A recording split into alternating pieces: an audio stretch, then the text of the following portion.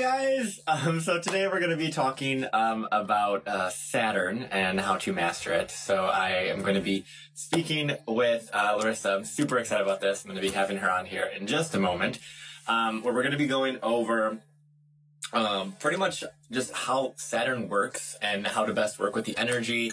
And we're just going to kind of just talk about that energy because Saturn Revolution is a pretty great person in relation to Saturn. Hi, Maribel.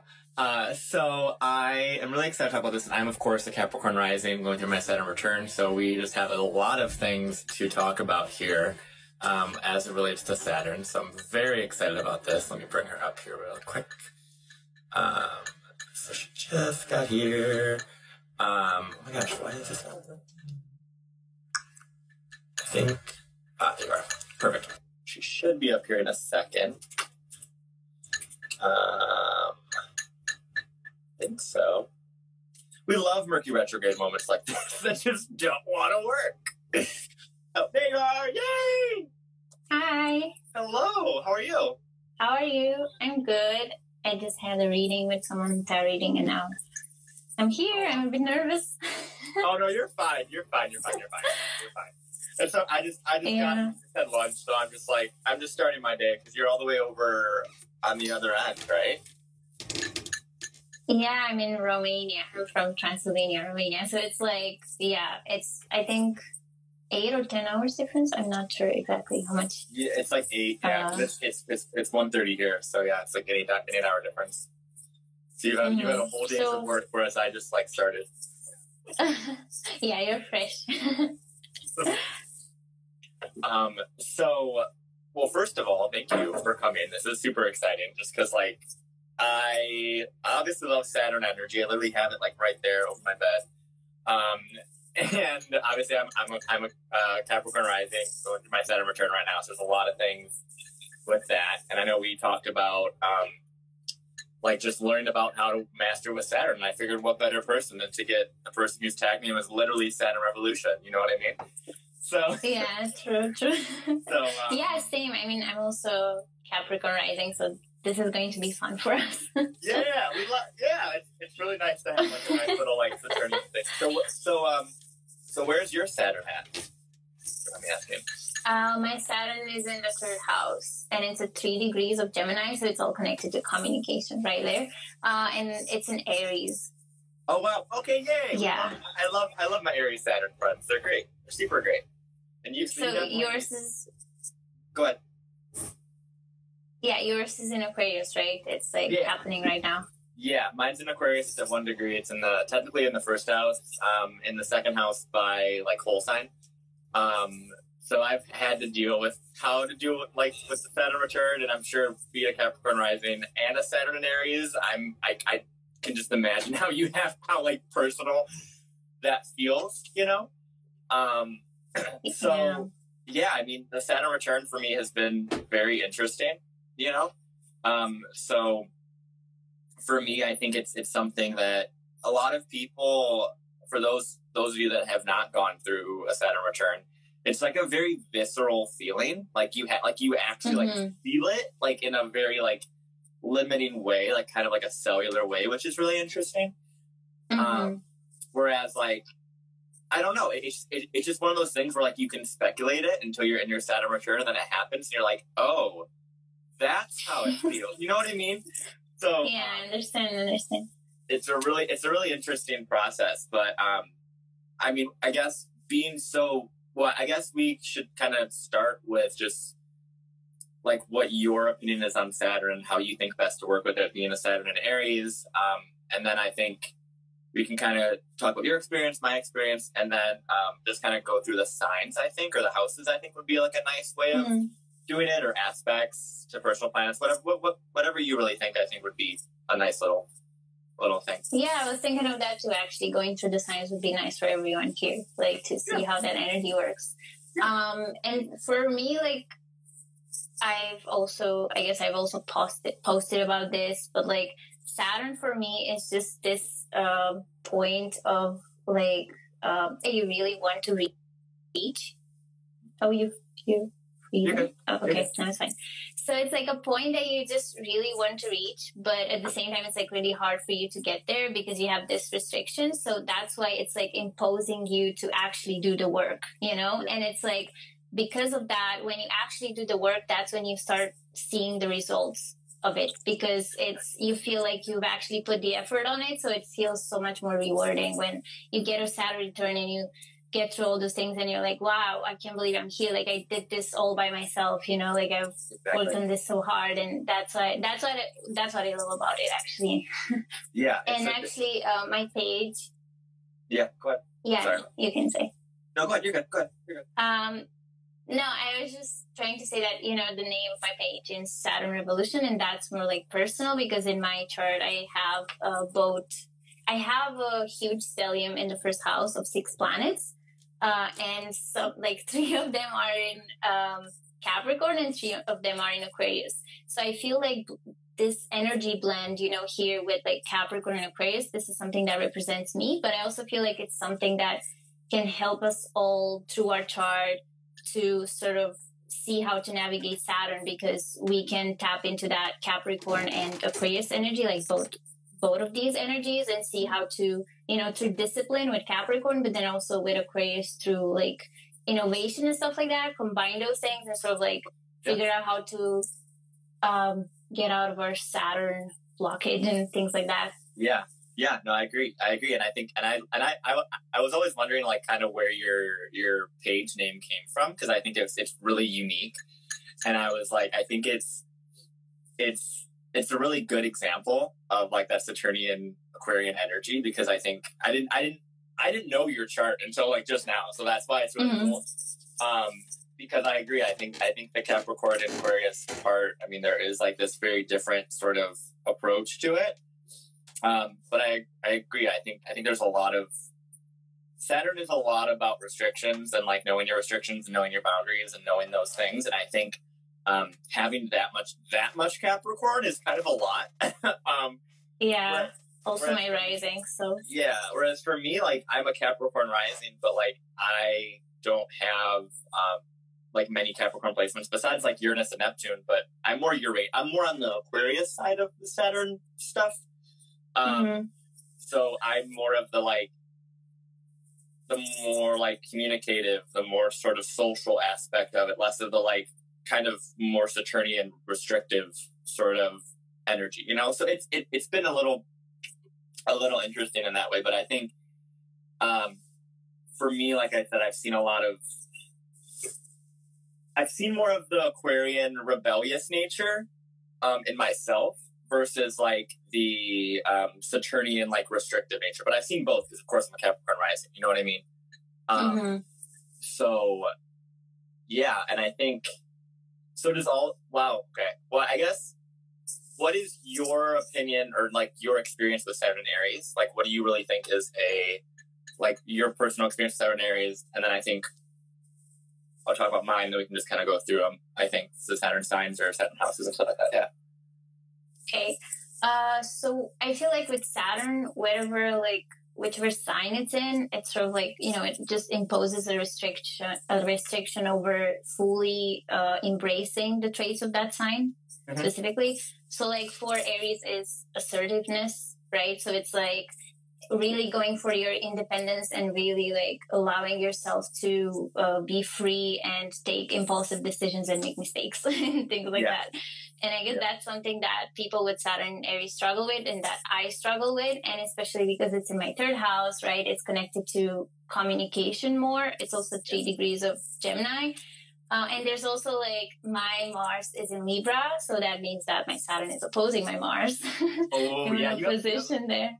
Yeah, that's a lot of like repeating themes of like self-assertion of energy and learning how to best like focus your energy. And I think a lot of people that have Saturn Aries as well as Capricorn risings have that, where it's like you have to really figure out exactly like where to put your focus and put your energy, because Saturn Aries, you're like a person or like a generation that's like either you like start something and then like you like don't believe in yourself and you fail and you just fall and you like never want to do it again. And there's a lot of lack of self-belief, or it's like I'm going to go and just go super hard at this thing. And I'm just going to like completely like, just like steamroll it. And it's like no in between with Saturn and Aries. But what I found is when they commit to something, it's like, they like commit, you know what I mean?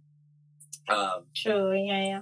And so I love Saturn and Aries. My Saturn, like all my friends have Saturn and Aries or Saturn and Aquarius. It's great. It's great. So yeah, I think that's cool. I like it. And I think a lot of things with Saturn and Aries I've seen is this like active perseverance, like needing to persevere in a direction and stay consistent. You know, and then like also like there's a lot of like kind of loneliness around a Saturn and Aries too, where it's kind of like you kind of have to really be alone to know how to self-generate your energy or how to best use your energy. I've seen that a lot too. I don't know if that you would agree with that. Maybe. I feel like Saturn Aquarius maybe would be more of the loner one, honestly. Yeah, I mean, but go ahead. Yeah, but still there is this side to it. And no, I was just thinking of like there might also be a setback connected to movement. For instance, for me, also because it's like opposing my Mars, I either like have times when I'm moving and like I work out or I do yoga or things like that, or I have times when I'm just not doing anything and it's nothing in between. Like I cannot find a balance. It's very hard for me to find a balance. So movement, energy, I have really low energy sometimes, you know, but it's all about like working with this and seeing what actually works for you. With Saturn in general, it's like figuring out, for instance, like not judging yourself for your routine or things like that, but just making your own sort of routine, which works for you. Because with Saturn, any Saturn placement, I feel like this idea of self-criticism can come up, right? So that area of your life in the sign that you have Saturn in, like there's so much self-criticism that you put on yourself. And there's a lot of like anxiousness, you know, that comes with that placement. So yeah, no, I agree. And I think with Saturn energy, it is something that, like you said, it whatever sign or house it's in, it definitely affects that area. It has some restrictions to that. And I think it's a lot of like knowing what your limits are within the confines of that specific sign, you know? So like kind of the like for Aquarius, for me, it's like knowing a lot of like the social limits, like a lot of it, but also it's in my first house. So it's a lot of that too. Kind of more of the like how to assert my energy in that way. But I've seen with Saturn and Aquarius, it's like a lot of like knowing how to read a room and knowing how to read like an environment and knowing kind of who to align with and who to kind of like be friends with and kind of like what sort of like purpose I have. But also Saturn and Aquarius is a lot about, we see it now like with people getting labels and like understand how they fit into like the society and things like that. And I've learned that like there's a lot of power in labels, but there's also a lot of disempowerment with labels, and there's a lot of things with like social groups with that I think we're all kind of learning with Saturn and Aquarius currently, as well as my like main lesson on that, you know. And so I've had to like kind of had a lot of mental boundaries too, because Aquarius is a mental sign. So it's like I've had to know like kind of how to like keep myself more focused on like what is actually practical and like logical and what's important, as opposed to just kind of like going into like some like other sort of nonsensical way of thinking or nonsensical like sort of like thought. And it's really a lot about the social aspect of it. And I think it's interesting that during Saturn and Aquarius we have this pandemic and all this like literal social boundaries, you know, where it's like those are imposed and forced on us to get us to really figure out who we are and how we fit in the bigger picture of things. So that's what I've seen with Saturn and Aquarius. Obviously, we're still going through it, so I'm still learning more about it. I have plenty of notes on Saturn and Aquarius for obvious reasons. But it's its own thing. And I think I love talking about Saturn and Aquarius, but I kind of want to talk about everything else too, because I think there's a lot of other Saturn placements that I think are obviously in this chat and also that may watch this later that want to know. So, okay, so we got Saturn Aries, Saturn and Aquarius. I love that. I love Saturn Aries people.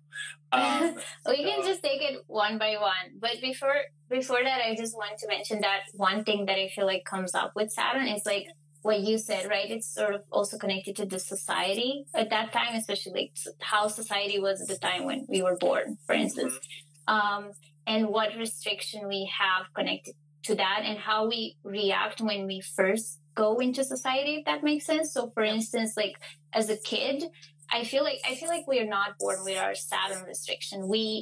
It's kind of like imposed on us as we start living life, you know? Mm-hmm. So it's like as children, we are all like in our, we are very easygoing and everything else. And then this Saturn restriction, something I feel like happens around our childhood, which imposes like a restriction on us when we first sort of like go into society or something, or even later on, you know? Yeah. But that's when we sort of like have that first impact. And I feel like that's where that inhibits us. And that's how Saturn is felt. Well, we are kids, and then we sort of like carry it on throughout our lives. And then we get to our Saturn return where we're able to be a bit more mature about it and accept those sides of ourselves. So I feel like for me, because Saturn is in my third house, and for people that have Saturn in their third house, like depending on the house you have it in, you can also tell like when exactly that sort of restriction happened outwardly, like from society. So for me, being in the third house is connected to school, right? So that's where, like, for instance, I remember in kindergarten, like I was a super talkative kid. Like everyone would call me, you know, I think I mentioned this on my stories, but like a broken mouth in Romanian, it means like you're just like your mouth keeps on, it doesn't really? Shut up, you know, like keeps on talking. Yeah. And like people would call me that way. And then school happened and people didn't, like I couldn't fit in. I just couldn't fit in. I hated school, you know? Yeah. And just people were being very mean, and I couldn't express myself outwardly. So that's where that like society thing came in and everything. And that's where my, so like my throat chakra felt blocked, you know, in that moment. And right now, like I still have social anxiety sometimes. Like it's still not completely done, but still the fact that I'm doing this life, like it's a big thing for me. I know. You know, so yeah. I'm so excited. I was like, oh my God, this is so great. Yeah, because you were like, yeah, I have Saturn and Aries in the third house. And I was like, excuse me, how are you doing this right now?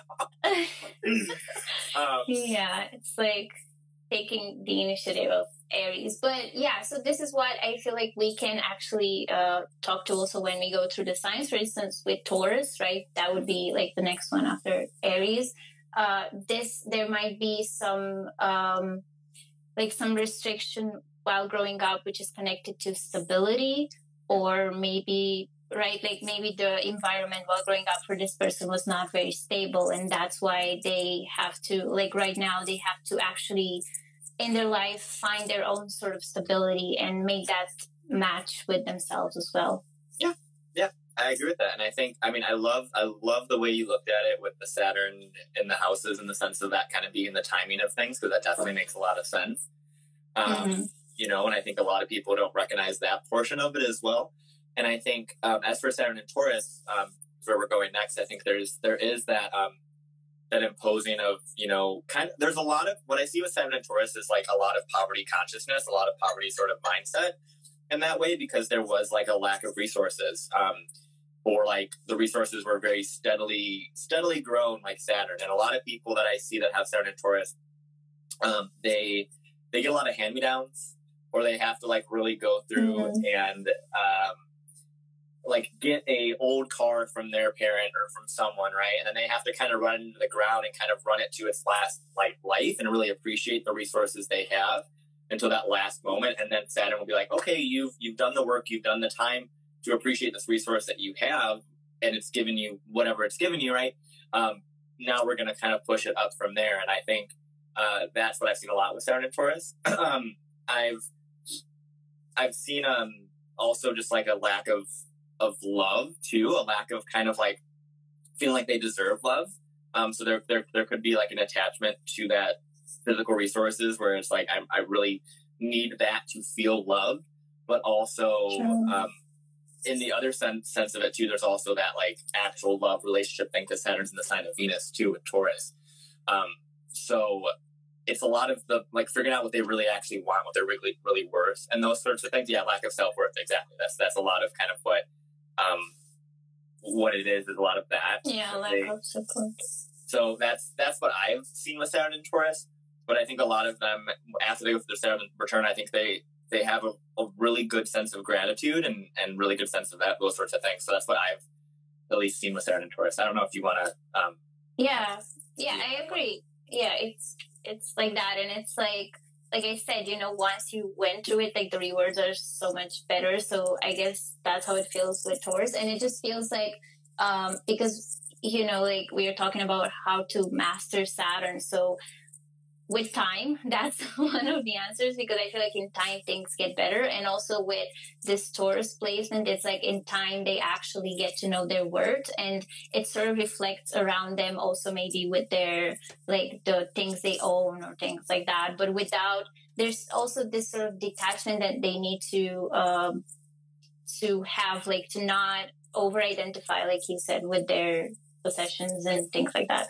Yeah, and I think Saturn in general can also be kind of linked to over-identification with specific things in the houses as well. Like Saturn Aries is kind of like over-identification of the self and like the energy and the will, and then Aquarius is kind of like over-identification with labels, like we talked about, and this is kind of like an over-identification with like your like what you own, like your, you know, the Taurus or the Taurian sort of things, you know. Yeah, it's like a weakness, like a trigger, you know, things that trigger us. Yeah. So, that was Saturn. I mean, do you have anything else to add to Saturn Taurus, or do you want to move on to your Saturn house, Saturn Gemini? We can move to Saturn Gemini. Okay. So you can go ahead and go first, considering you have some more experience with this sort of energy. Sort of energy. Yeah. I mean, it's definitely, I feel like it's, first of all, it's connected to communication, right? So like maybe while growing up, you know, this person didn't have, wasn't listened to, for instance, or their ideas, their spark, they were not, there was not enough attention put on it, or there was not enough communication, like in the family or things like that. This can also be connected to school, like we talked about.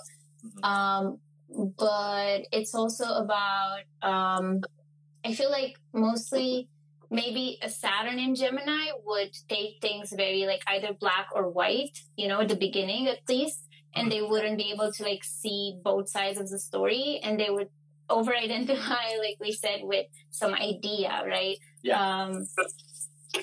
And I guess things that would help people that have, you know, Saturn and Gemini would be cooperation. So sort of like trying to do teamwork, or trying to speak up, like having, I don't know, public speaking, or not even that, you know, that maybe that would be too much for Saturn and Gemini. But it's like, at the same time, these people are really good communicators and they're really good storytellers. It's just that they really need to sort of embrace that in themselves.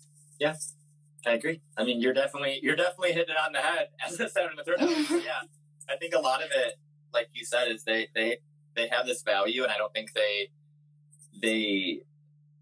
share it, or they feel like they have value in their words because it was so like pushed down when they were in childhood or when they were in those developmental years. And I think to work with that, I think it's a lot of like finding those, similar to Saturn and Aquarius, where it's like finding your group and people that can kind of vibe with the really weird thoughts you have of like just talking astrology, like as for my example, you know, like kind of finding those people that you can speak to, I think is definitely going to help like the Saturn and Gemini people to kind of understand that energy, and just having an outlet for their mind too, I think, because I've seen a lot of Saturn and Gemini having like a lot of just overactive mind and over communicative, and they kind of don't know when to kind of like, they don't know when to like, they don't know the boundaries within a conversation, right? They don't know the boundaries within like kind of when they're oversharing or or not sharing enough, and it's kind of like Saturn is trying to teach them to like,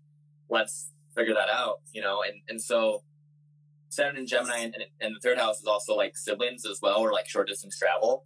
So like my mom, I'm almost certain has Saturn in the third house. I'm pretty sure, because like she has this very difficult way of driving where like she's really anxious all the time. It's in Scorpio too, so it's like a lot of like anxiety around like accidents and stuff like that.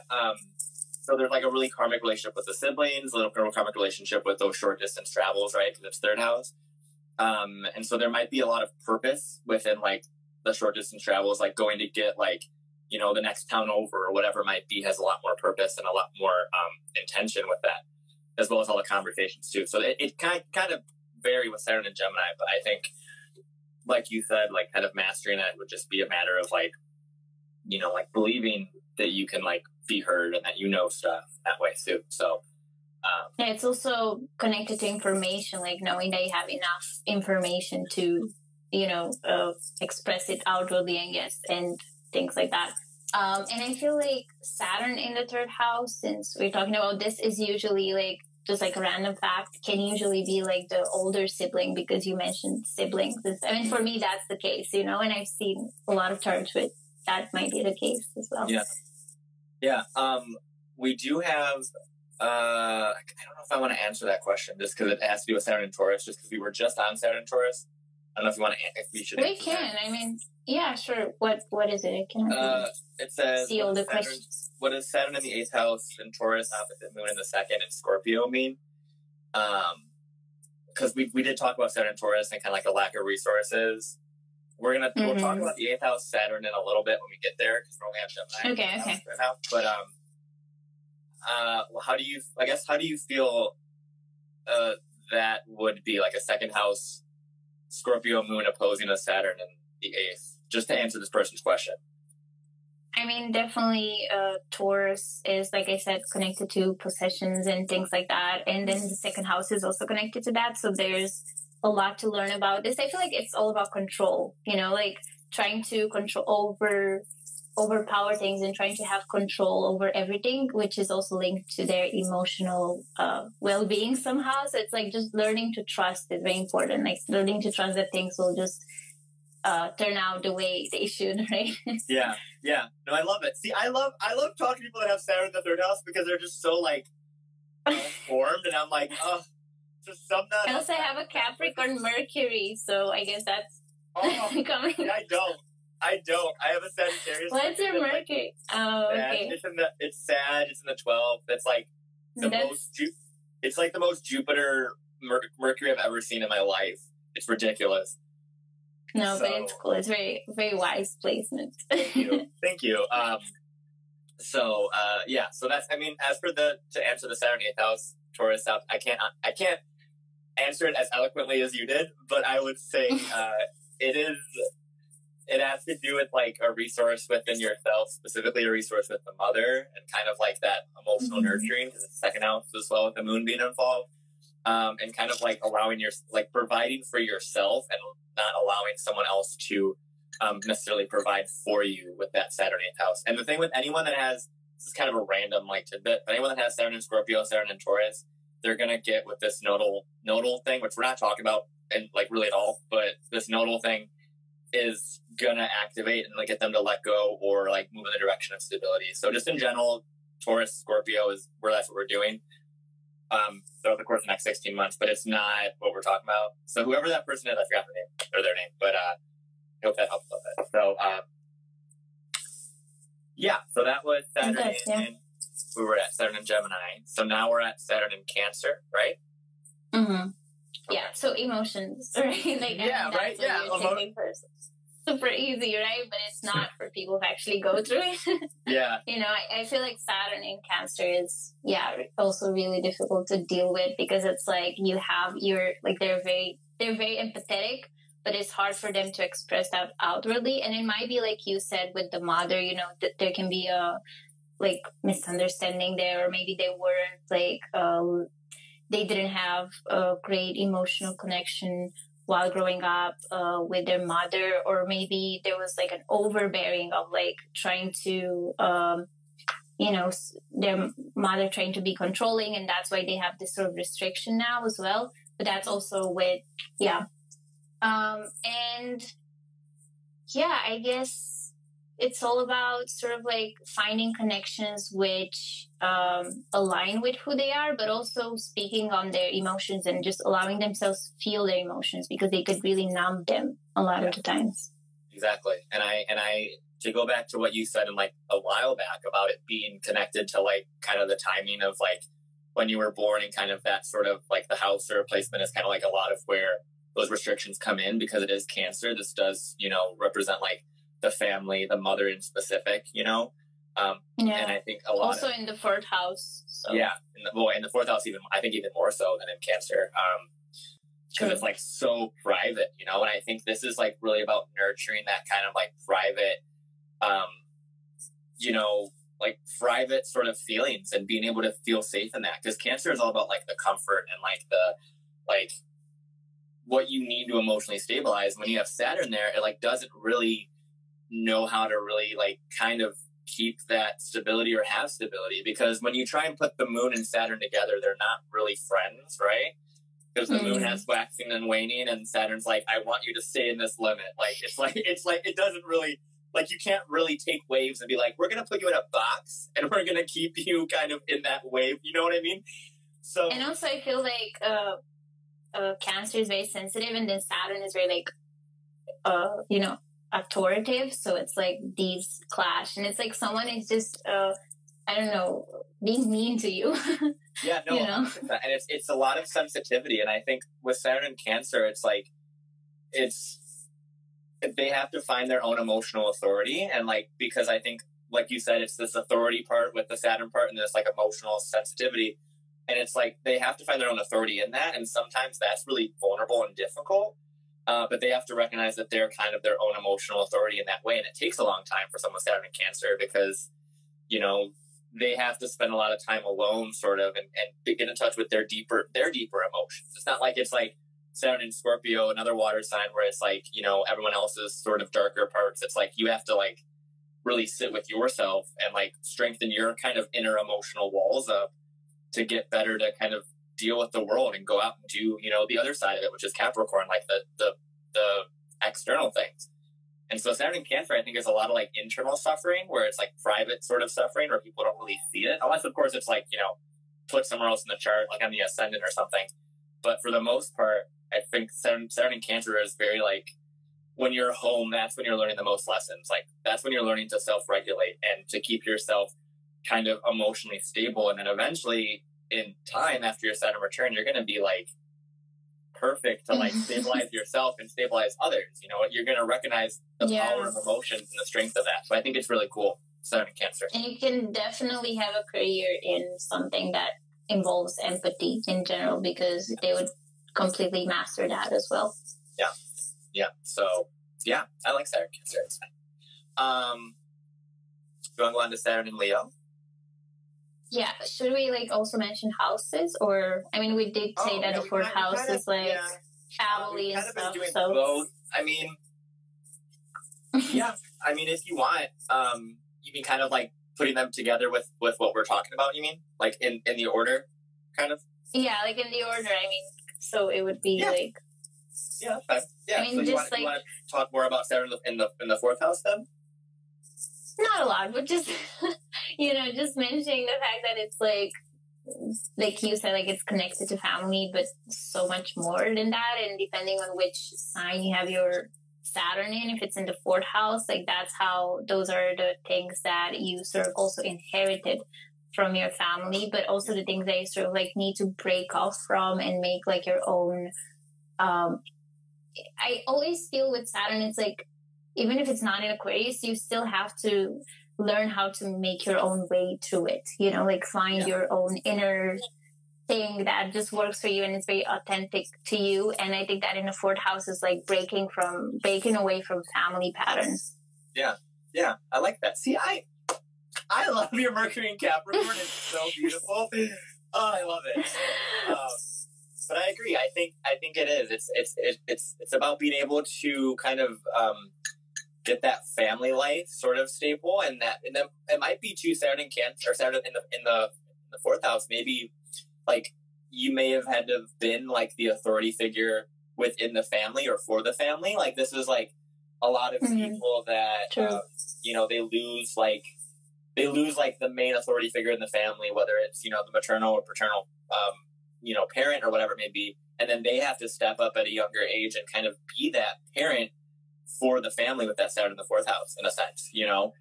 And I've seen that pretty prominently. And then, yeah, there's a lot of that, and there's also a lot of wounding around just the relationship with the mother. So there may have been some like distancing from the mother too with the Saturn in the fourth house, where it's like they have like they're not quite able to connect to the mother, not just like the actual like their own internal, like their own emotional aspect, but also like just mother energy in general. Like they might not have had that like safe space or that sort of relationship with the mother that is more free flowing, it was probably more restrictive or more like distanced potentially, depending on obviously other things in the rest of the chart. So yeah. True, yeah. I agree. Yeah. Okay. Go ahead. Yeah, we can just talk about Saturn and Leo now. Okay, you know about Saturn, Leo, and fifth house, yeah. Okay, so yeah, this is again quite difficult, right? Because it's like Leo is very a very courageous sign, right? It just wants to lead, and it just wants to show their potential and express themselves at all times. To see that we got like a question or something. Oh, okay. And my mom's fourth house is ruled by Capricorn, and her father died. And astrologer said fourth house, the dad will do small things in regards to that house, like mine's in Taurus and growing bad things. His fourth house, the dad will do small things in regards to that. Oh, that does make sense. Yeah, I mean, Capricorn and Saturn in general are connected to father figures. So it's like any aspect that you have to Saturn can show, or the house you have Saturn in can also show things about your relationship with your father, I think. Yeah, and also I think it is too, like, kind of what I think they're hitting on too is that Saturn in whatever sign can also bring specifically somewhat kind of blessings from that paternal side, potentially, or like more of a specific lesson from that paternal energy. So like for me, it's Saturn in Aquarius. So a lot of it has been where like my dad is kind of like a motivating factor, at least in the sense of like what I could be or my aspirations in that way, like more of the Aquarian aspirations. And I think that's kind of like where I'm feeling like they're going at, because like they have Saturn in Taurus, they bring them like, you know, these comforts and things like that. And yes, the live's going to be saved, so you guys can rewatch it. And I'm gonna answer the other question we have too. Which is very much the main caretaker. See, that's cute. That's very cute. Like that's very much I feel like that's very very nice. And then we do have another question. I don't know if you saw that, but it says, I don't know if it's going to come up on the screen. There it is.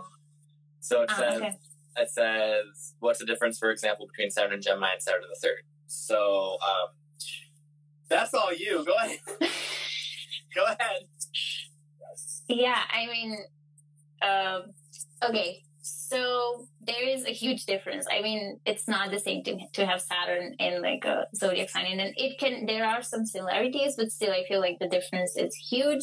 And with Saturn the third, like I said before, you know, it can be connected with the time when you had to go through that restriction, which can be in school, or connected to like short distance travel when there's something that happened around when you were in school, or there's something connected to maybe your hometown. You know, the third house is also your hometown. So that's where maybe the restriction started. Whereas with Saturn and Gemini, it really depends the house it's in, for the house it's in, so we can see where that restriction started. And other than that, I think that, I mean, with the communication part, it's quite similar, but you would have to look at where Saturn in Gemini is and which house it's in to see the exact difference between like Saturn in the third and Saturn in Gemini. I think that the house is very important in here. Yeah, I agree. And I think that with Saturn in Gemini too, to kind of add to that, I think if you have Saturn in Gemini but it's not in the third house, you can kind of see, like, look to see where Capricorn's at or where Aquarius is at, to see where that energy is kind of going, and those things are kind of like what you may be struggling to speak about, you know. So like Saturn in Gemini, like if you have Saturn in Gemini and, you know, let's just say, actually it doesn't really matter what house it's in, but you just have Saturn in Gemini, but then you have Capricorn ruling like your first house, right? Or like, let's say like your fourth house. You know, it's kind of like a need to communicate specifically about that area of life where Saturn's kind of being disposited to, or it's being pushed towards. So it might be, you know, you might have difficulty really communicating about your needs and like what you want and the self-direction you want to go in if it was a Capricorn rising with Saturn and Gemini. And then obviously, like, you know, if it was Saturn and Gemini, but you had Capricorn ruling your, you know, fourth house, it would be like a lot about communicating about like things that you don't want to say about the family, or those are kind of like, that's like, you know, that's another way to kind of approach it. That's how I read charts, but that's a lot of Sagittarius like craziness of just like all over the place. But it makes sense. Yeah, I would say looking at that too, and then versus Saturn in the third house, there is a lot, and we kind of referenced it earlier, so because we talked about it a little bit earlier, but it's I find it funny that all of them, the one that comes back is Saturn and Gemini of all of them, but it was, the third house is a lot of like restrictions in like the short distance travels, kind of like what you were saying, and kind of the community you have around you. Really pivotal relationship with the siblings, or kind of like a responsibility for siblings or older sibling in specific. And then also like those short distance travels that you do are a lot more purposeful and a lot more kind of important to you. Also, of course, Saturn the third is more of like the car, like issues with car and kind of like needing to have transportation and transportation issues, versus like Saturn the third is more of like, or not Saturn third, Saturn and Gemini is more of like the actual act of communicating and kind of like processing your words and finding out how to speak correctly. But both can kind of be difficulties with driving, but it just kind of depends. So that's what I would say. Yeah, and also with Saturn and Gemini, in general, like no matter which sign you have your Saturn in, you can look at the ruler. So for Gemini, it would be Mercury. So you can also see more about like how your Saturn is playing out, like see where Mercury is in your chart. Yeah. So we actually already did talk about Saturn first. So this is going to be a saved live, so you guys can like rewatch it and like you'll be able to kind of like skip around and see it. Okay, so Saturn and Leo, we were talking about that, right? We're both trying to like keep Capricorn and be like, let's go in order. So yeah, so Saturn and Leo, Saturn and Leo. Yeah. Go ahead. Yeah, I did say that there is like Leo is very courageous and then Saturn is very restrictive. So it's like I feel like with Saturn and Leo, there's so many things that these people just keep to themselves, you know, sometimes like, is connected to their to their purpose, actually, to their identity, to their self-expression, because the Leo is ruled by the sun. So also depending what your sun sign is, you can see how that plays out as well. But I feel like with Saturn and Leo, it's like, yeah, definitely while growing up, maybe there was not enough attention that was given to you or to your personal identity. And it was like you were made to feel really small while growing up. And that's what made you feel like you're small and seeing the world like that. But then in time, you do definitely learn how to embrace your inner gifts, because that's also, and your inner talents, and how to have fun, how to, you know, like really go for things that are connected to romance and that are connected to like pleasures of life in general. And I think that's really beautiful. Yeah, and so I definitely agree with that. And I think Saturn and Leo has a lot of learning to do in relation to those like pleasures, in relation to, you know, those sort of childhood joys, you know, because I think Saturn and Leo makes me like really kind of sad, because I think a lot of it has to do like you were talking about with like the areas of life that are kind of affected. I think Saturn and Leo, there's kind of like a stifling of that like childhood joy, where this is kind of like similar to like you can kind of twist it to kind of be like a Capricorn sun sort of energy as well, where it's like that, like kind of like having to grow up too fast and not really being able to enjoy being a child. But then as you grow up, as you hit your Saturn return or specific things, you realize that like that, it's kind of like the Benjamin Button thing, which I don't know if you've seen that movie, but it's like where they age backwards, you know, and they like kind of become like more lively and more childlike as time progresses, because they've, you know, seen the limits of how childlike they can be as an adult and have it still be accepted, you know. And that's why it's really similar with like the opposite, which is the Aquarius, which is what I have. And it's, you know, where the Leo is very much like, it's the child, it's the, I'm gonna be this creative, fun person, versus like Aquarius is like, I'm just gonna be really weird to like just be weird, right? And Saturn and Leo, I always think of, this is like a really specific image, but like you ever see like those really not really, this is like really bad to say this, but like a lot older people, like a lot like, you know, like in their 60s or 70s, and they have like the craziest colored hair, and they have all of this like really bright energy, right? to me, that's very much Saturn and Leo, is like that energy of like, I've gone through and I've lived and I've done my time and I've repressed this childhood and repressed this like creative flair. And then all of a sudden it's like, I want to just change that and just shine and be fun and have fun. And there's a lot of like youthful energy that develops in time with Saturn and Leo, that I think is really, really fun. But it takes obviously time because it's Saturn, and that's the best way to master Saturn energy is just time.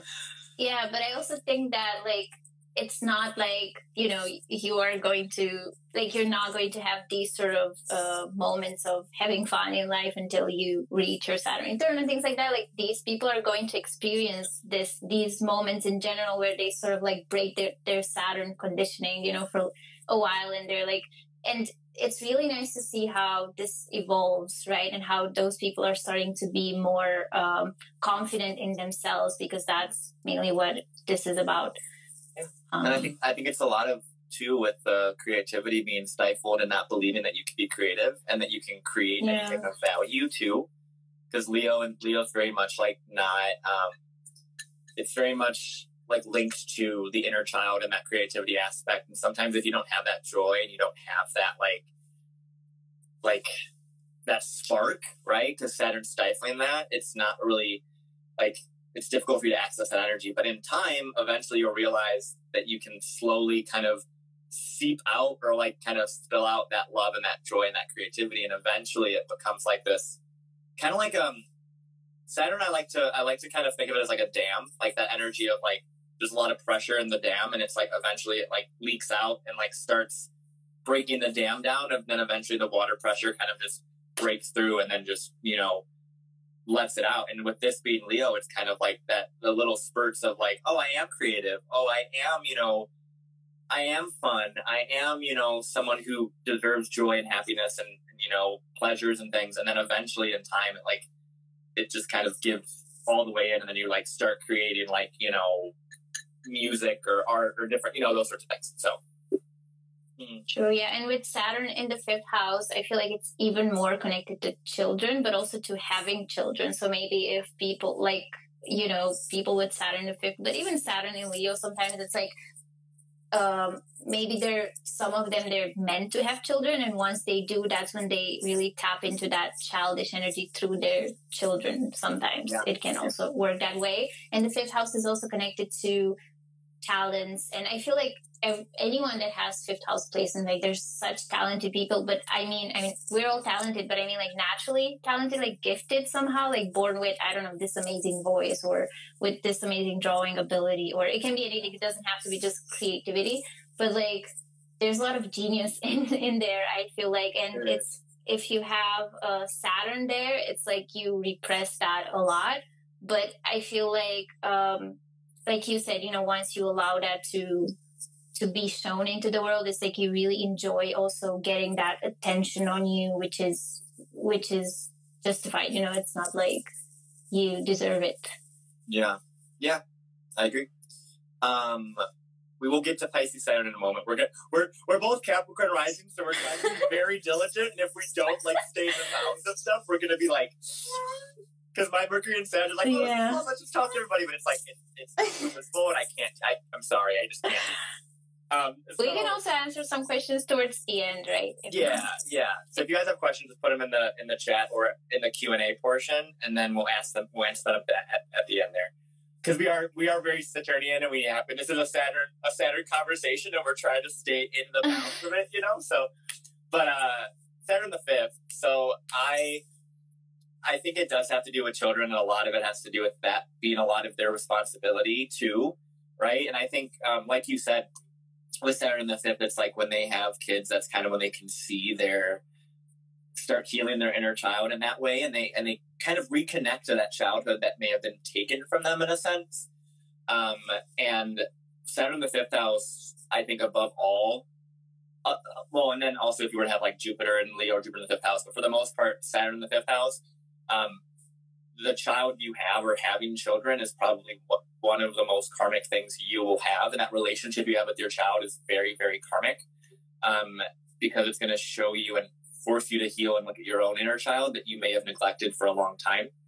But it's going to be something that's going to be very, very joyful in the long run with Saturn in the 5th. And Saturn the fifth too, it does have it has a way of it of like kind of like just not just like your children, but just the relationship you have just with children in general might be a little like difficult, where you know, like you might not want to be around childlike things. There might be some like distance from like get away from me. Childish. Yeah, like those sorts of things, or like things that would be like I don't know, like fun or something. Which I think is why Saturn the fifth, they're giving kids, they're like, I just want to watch like cartoons, and you're like, no, we're not watching cartoons, because it triggers like the Saturn the fifth house to be like, I don't want to explore that part of my life before, you know. So I think that's a lot with Saturn the fifth, and a lot of development of like the own individuality, and kind of like being okay to express that. But we kind of talk about that with Saturn and Leo too. So there is like definitely an overlap. So yeah, I just thought of I actually forgot my thoughts right now. So it's fine. Yeah, that happens. See. Okay, like, when our it has to do with Saturn in the fifth house. It was another thing that I wanted to say, but I'll remember it. Like romance. Oh, yeah, true. I wanted to mention that these people might have a hard time like having casual relationships, or just like, you know, allowing themselves, like they want to have some, like it's very restricted in that area as well, you know. Yeah, I agree, and I think because that's part neither of us talked about was the romantic casual things, which is Saturn the fifth house, because fifth house is also like where you go to have like sex for pleasure versus sex for like, you know, procreation, and so this might be like, this is a lot of like potentially like, if you're not having sex to have kids as a Saturn in the fifth house, you might feel like really weird or really fearful of having sex when having kids. True. So there might be like a lot of like just fear of having casual sex, for the fear of that having like a, you know, randomly either getting someone pregnant or getting pregnant, you know. So I think that's a lot with Saturn in the fifth too, because like, you know, the responsibility of a child and you're trying to like kind of push that away, you know. Because like you said in the beginning about Saturn and Leo, Saturn in the fifth is like, there's a lot of karma with having children, and either you like really will have children, like guaranteed, or you will not. And it's kind of like a really like kind of black or white thing with that. So yeah. True. So okay. Saturn and Virgo, yeah. Yeah. Do you want to start? Yeah. So I think Saturn and Virgo is an interesting one, because I think Saturn in the sign. So we're gonna see parts of it in about a year or so when Saturn goes into the other side, which is Pisces.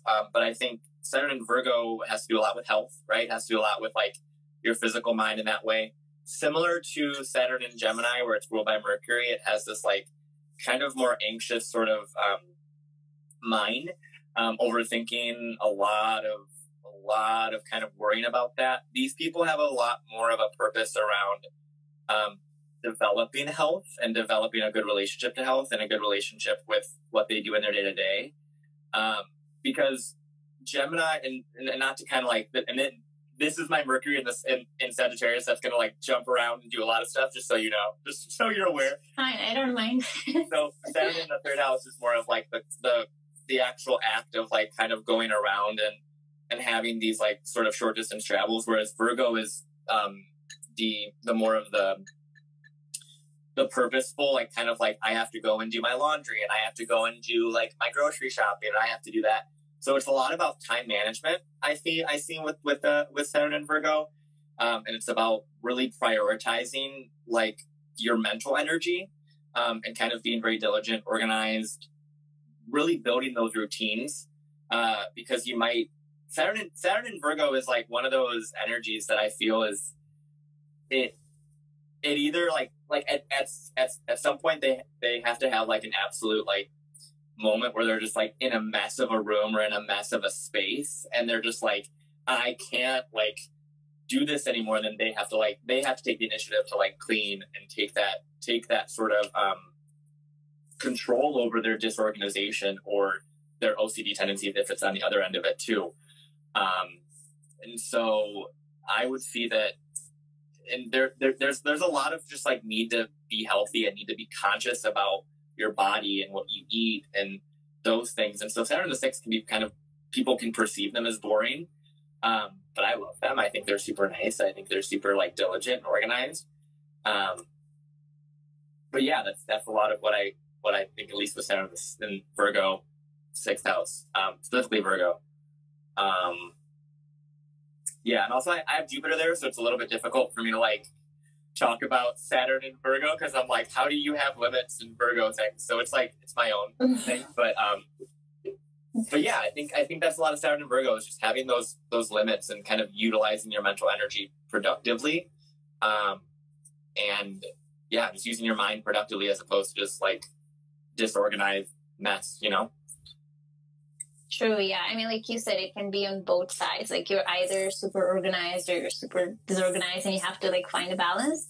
I have a Virgo moon actually, so I feel like it's a lot about, you know, a lot of perfectionism tendencies can come up, but I feel like what helps Saturn and Virgo people, just like moon in Virgo people, it's like prioritizing things and literally just writing things out, like to-do lists. I feel like that is our, you know, like any in general Virgo placements, like that is something that helps them to keep track of what's going on. And yeah, it's definitely connected to health, and sometimes maybe even overdoing it, like being a bit paranoid about your health and things like that, and always getting a bit scared that, you know, you are not healthy, when in reality the stress is actually making you unhealthy. Sometimes I feel like stress is something that can come up here, but with them it's like they really need to find that balance, and they really need to understand how good they are and how much they can be of service to others in really practical ways, because that's where their mastery comes from, right? Like really being these practical people. And with the sixth house is a lot connected to routine. Yeah, I feel like, and daily duties and things like that as well. Yeah, and I think with Saturn more so in the sixth house than in Virgo, it also has to do with like the actual work you do, like the day-to-day work versus like the career. Like people always think the work and career are the same when they're not. Whereas like the sixth house is like, it's, and Virgo in a sense is like the things you do in a day-to-day habit that build up and create the life you want, right? And I think Saturn in the sixth can have like a difficulty building that routine and knowing what the purpose is of how they're kind of focusing their energy. And I think too, as it relates to like coworkers and employees too, there might be some really difficult relationships with like your employees or your coworkers, the people you have or people that you work with. There might be some like developmental delays in that, where you might not feel like you like kind of vibe well with the team, or you kind of like work well with others, right? Or you don't have the same goals as others, or you don't have the same way of asserting your energy in a work environment as others do. And I think that's a lot of Saturn in the sixth too. But then in the long term of that, I think with Saturn in the sixth and also Saturn in Virgo potentially, it's like you become an authority figure within your work and within your coworkers. So then you become like this sort of like leader with like you're able to really be very diligent, organized, and practical, and able to see how best to utilize the energy of like a workspace. And I think that's the reason why you had to kind of not be able to fit in with your coworkers or work the same way as your coworkers, because you're being more efficient than them. And then you become like kind of a leader within your work, or kind of like within your work, within what you do, and kind of able to kind of like manage people and organize people in that way. So true. I feel like when you can tell the difference, for instance, if like you can see, like at first you can see all the flaws of your job or of your coworkers, and like you focus so much on that, but then you actually start working with that energy and using it to see the details and the ways in which you can, you know, so it's like shifting your mindset from like, this is not a bad thing. How can I work with this to make it like to problem solve? Because problem solving is big with Virgo. Exactly. And I have Jupiter in Virgo, and I talk about this all the time, where it's like, you can see all the problems, but it's like with Virgo energy, they're so fine tuned with like how to improve things.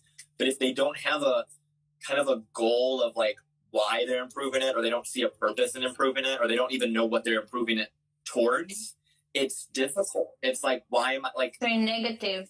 Yeah, so that's why Virgo is typically given like a really negative like image because they're trying to be perfect and trying to find ways to improve stuff. But Saturn is kind of like, Saturn really wants them to know how to best improve something, like just overall, you know? So Virgo energy is interesting. I didn't know you have a Virgo moon. That's super cute. I like that. What's your moon sign? I don't know. My moon's Aquarius. Oh, that's cool. Yeah. That's really nice. Like I said, that's the Aquarian in you. Yeah, exactly. Energy. I'm very Aquarian. I'm way more Aquarian than I am like pretty much anything else. Like I said, I'm not really like Capricornian at all.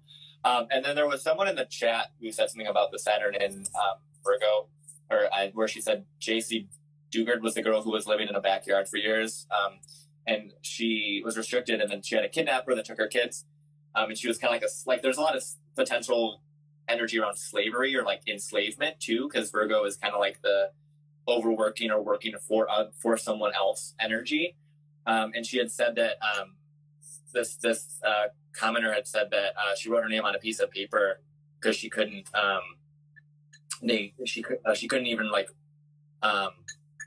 speak her name, and by being able to like kind of take that power away from the people that were kidnapping her, had power over her, it kind of broke Saturn's restriction of kind of like being like, no, I have authority over the people that I'm working for. Like kind of a lot of that energy, I think, is Saturn in Virgo too. So yeah, it can be really heavy.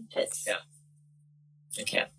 So I think we talked about Saturn and Virgo for a little bit too long, but but I think we should move on to, but it makes sense because I have Jupiter there, you have the moon there, so it makes sense. Libra, yeah. So go ahead. I have a Libra Mars. And it's like I'm just starting with the place and that, yeah. I have a Libra Venus. So, okay. Oh, cool. See, you get me. I do, girl. Sorry. I do. Yeah. All right. So Saturn in Libra. Okay. It just makes me think of relationships, right? Like right off the bat, because there's that connection there. So it might be that, and this sort of like lack of harmony that these people might have had while growing up, you know, like maybe there was a lot of chaos, or maybe there was, even on the other side of it, maybe there was like so much harmony that like no one ever talked about anything, and they tried to just act like everything is fine and like just smile and like, you know, and the kid can feel that because it's not like you can like, you have also strong intuition as a kid as well. Mm-hmm. So I feel like that's the thing. And these people may struggle later on with their relationships, especially with even like building, like networking, for instance, you know, or having like small talk or like those kind of things, you know, of just random chats with people or things like that. It can be small things, but it can also be the bigger things of like having trouble with relationships, with finding balance in relationships. And they really need to sort of embrace a lot of both sides of themselves, or how many sides they have, because I don't feel like we have just two sides, but yeah. Do you have something to say? I'll think of more. Yeah. So Saturn and Libra, I think a lot of it. So because it's a cardinal sign, just like Aries, Capricorn, and Cancer, it's about like the assertion of energy. And I think Saturn and Libra, it's almost like they don't know which partner to go towards, because like you kind of said, there's a lot of like kind of confusion around like what relationships are, because maybe in their childhood they may have seen relationships be very like pristine and put together and all those sorts of things. But I think what I've seen a lot, and this is kind of both Saturn in Libra and Saturn in the seventh, more so Saturn in the seventh house, is like the specific of like really having to reflect back on your parents' relationship and that dynamic, because that was like the most prominent relationship you've seen. And seeing how there may have been power imbalances, or there may have been difficulty in boundaries. And there's a lot of, I find a lot of people, like I said, this is more Saturn in the seventh than Saturn in Libra, but I find a lot of people with Saturn in the seventh, they really need to analyze what their relationship was with what their parents' relationship specifically was with each other. Because although that can be like amazing and great, there's a lot of things that has to be kind of taken into account with that too, because there's a lot of there might be, like I said, a misuse of authority within relationships on either end. More so, this is more so because it's Saturn, more so on the father's end, more than likely. But I see a lot of that. And then Saturn in Libra, similar to Saturn in Taurus, where it's both a Venus sign, there is this kind of like delay of knowing exactly what you want, and knowing exactly, like, being very clear on what you want. Because Saturn in Libra really needs to be like, because Venus rules Libra and also Taurus, and it rules like what you value, what you want, what you want to bring into your life, right? And when it's Libra, or when it's Saturn there, it's kind of like, okay, we have to put real strong boundaries on what it is that we want. And this has to do with relationships, which is why a lot of that can come through analyzing, okay, I want my partner to be kind of like have the, enthusiasm like this partner or my father or my mother, right? Or like make me feel this way, or make me feel like this specific ex that I had, or this, like that's a lot of what Saturn and Libra is about, is like being very focused on what do you want out of a partner. Mm-hmm. You want this person to be, and there can be a lot of seriousness with that too, where it's like you want them to be perfect and there's no perfect partner, True, yeah, that's what I wanted to say. It's like a lot of perfectionism as well, but also like Saturn in the 7th house, because the 7th house is also like our shadow side. Mm-hmm. So it's a lot. I feel like with Saturn in Libra in general and Saturn in the 7th house, it's like a lot of acceptance needs to be done. Like, for instance, if you have Saturn in Aries, which is the opposite sign, like you just have to go for things and take action. But with Libra, it's just mostly like there's a passive approach that needs to be done, and more like a reflective approach, and more like a setback thing. And it's like accept certain sides of yourself, or like you said, accept the relationship of your parents, or maybe you didn't feel like that was okay, but you have to accept that maybe sometimes you can mirror that, or maybe sometimes those themes come up in your relationships, and like once you accept that, that's when you're going to get through that and actually break sort of like the pattern as well. And with Saturn in the 7th house, it's like a lot of people that you're going to meet are going to mirror this Saturnian energy over you. So they might try to control you, or they might try to, tell you how to do things and stuff like that, and impose restrictions. So that's a bit difficult, but it's like once you do realize that you also have these traits within you, because they sort of reflected back to you, and you realize that you need to chill, like you need to be a bit more relaxed. I feel like it's a lot of stressful energy as well, even here, a bit of anxiousness. And it's a lot with Saturn the 7th too, in addition to what you said, kind of pretty much the same thing, is that there's a lot of the partners you have are going to be mirrors of your own limits, right? They're going to be people that are going to show you, wow, this person, like you'll meet a person or a partner, you'll be with someone, you'll be like, wow, they're really vain, or like they're really, materialistic, or they're really like annoying, or whatever it may be. You'll see your own limits in other people, or you'll see partners that are like non-committal, right? Like those sorts of things. And it's like you have to, as a Saturn the 7th, you have to be like aware that the other person is also you, in that like weird thing, in that weird like sort of mind. It's difficult. It is hard. It's really hard. And this is also true for like Cancer risings, semi also Leo risings, but I've seen it a lot in Cancer risings, but that's also that's a different way of approaching this. So yeah, I think a lot with Saturn and Libra is a lot of that, and Saturn the 7th is a lot of that too.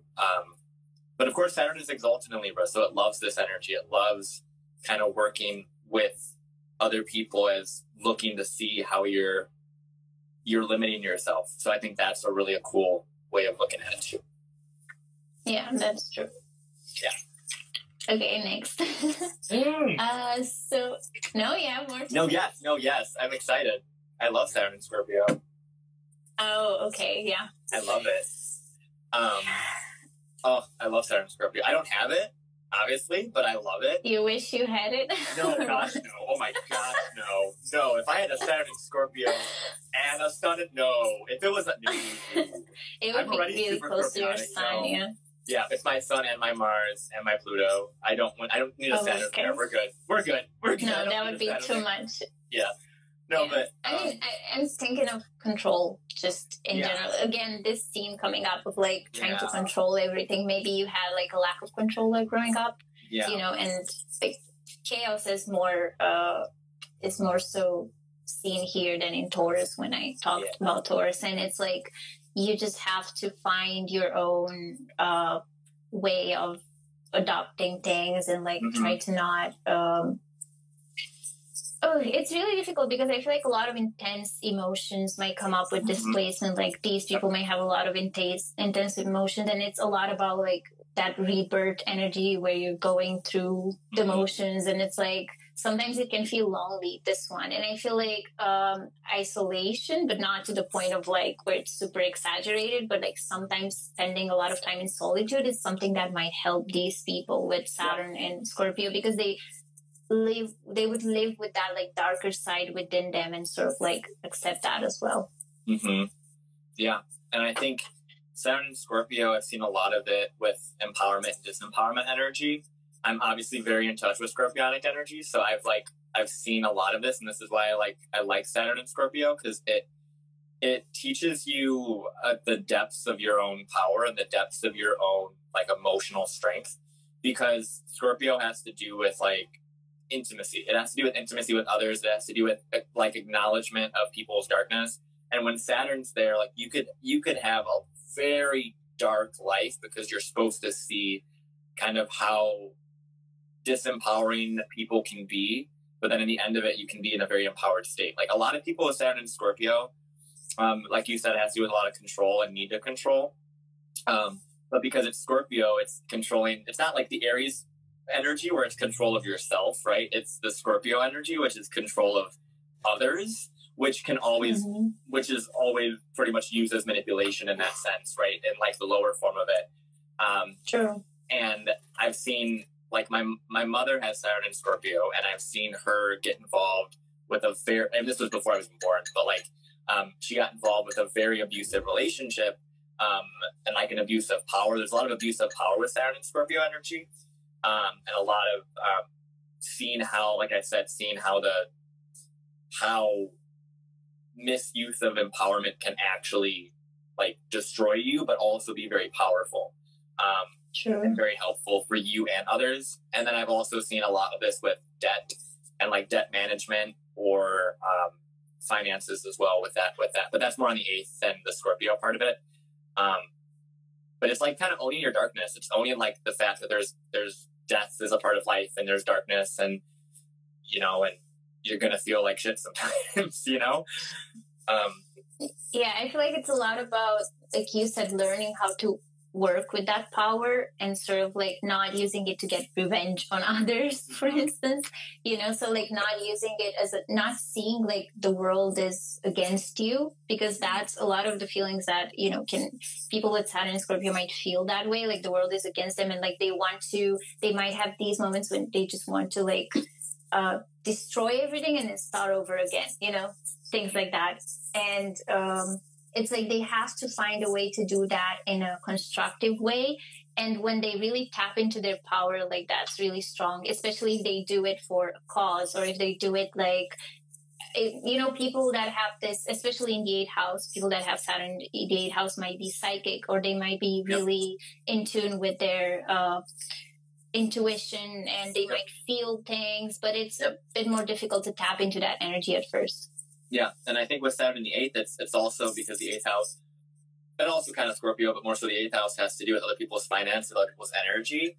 These people, that's why these people are really good with managing other people's finances and kind of moving people in a way of like, I can see, because like you said, Scorpio is very psychic and intuitive, and it's like they can see like how best to work with like someone's triggers or someone's darkness or someone's power, right? You can see like, as a Saturn in the 8th house, you can see like how deep a person is and kind of the best place to utilize that power in a sense, or utilize their passion, utilize their intimacy in that way. And Saturn in any water sign, or any water house kind of as well, has to do with like the emotional aspects. There might have been like a stifling of feeling okay to trust people, feeling okay to like let people in to see you intimately. and Saturn more so in Scorpio, it definitely will restrict the ability to do that. And it's similar to Saturn and Leo, where like we talked about, where it was like the kind of like you slowly shine your light as a Saturn and Leo, like we said, and then eventually you feel better to just kind of expose it all and kind of share it all in a sense. And it's similar with Saturn and Scorpio, where it's like, oh, I can show a little bit of my trauma, and then it's like, oh, that's accepted. Okay, I can show a little bit more, you know, and then it becomes like more of an integration of your full self with the Saturn and Scorpio.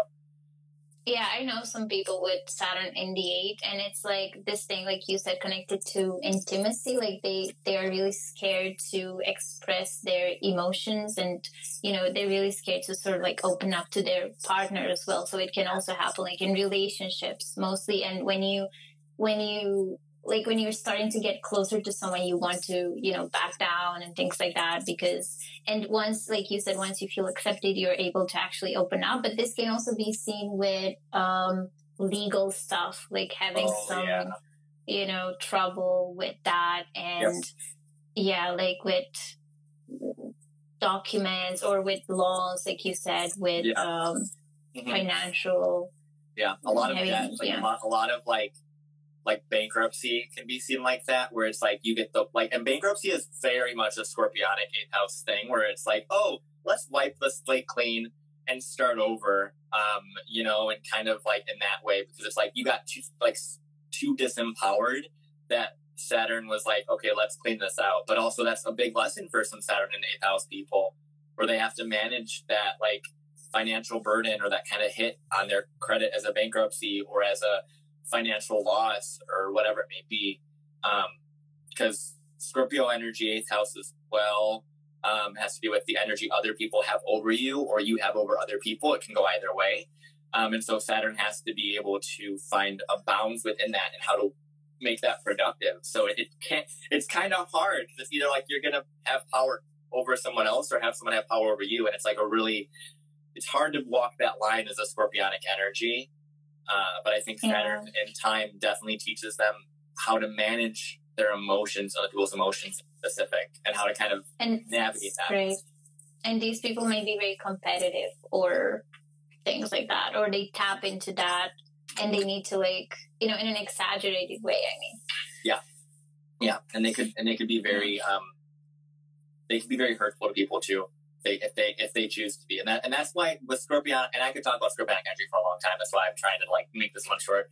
But they're given a lot of power wherever Scorpio's at or Pluto's at, and it's a matter of what you do with that power. And Saturn is like really about finding the limits of your power. So that's why I really love Saturn and Scorpio, because it allows them to, like I said, like recognize how far their power can go, literally, because that's really what it's about. And I think. I love it. I love Saturn and Scorpio. I think they're great people. They're really intimidating, but they're great people. They're really difficult to open up, I guess, but yeah.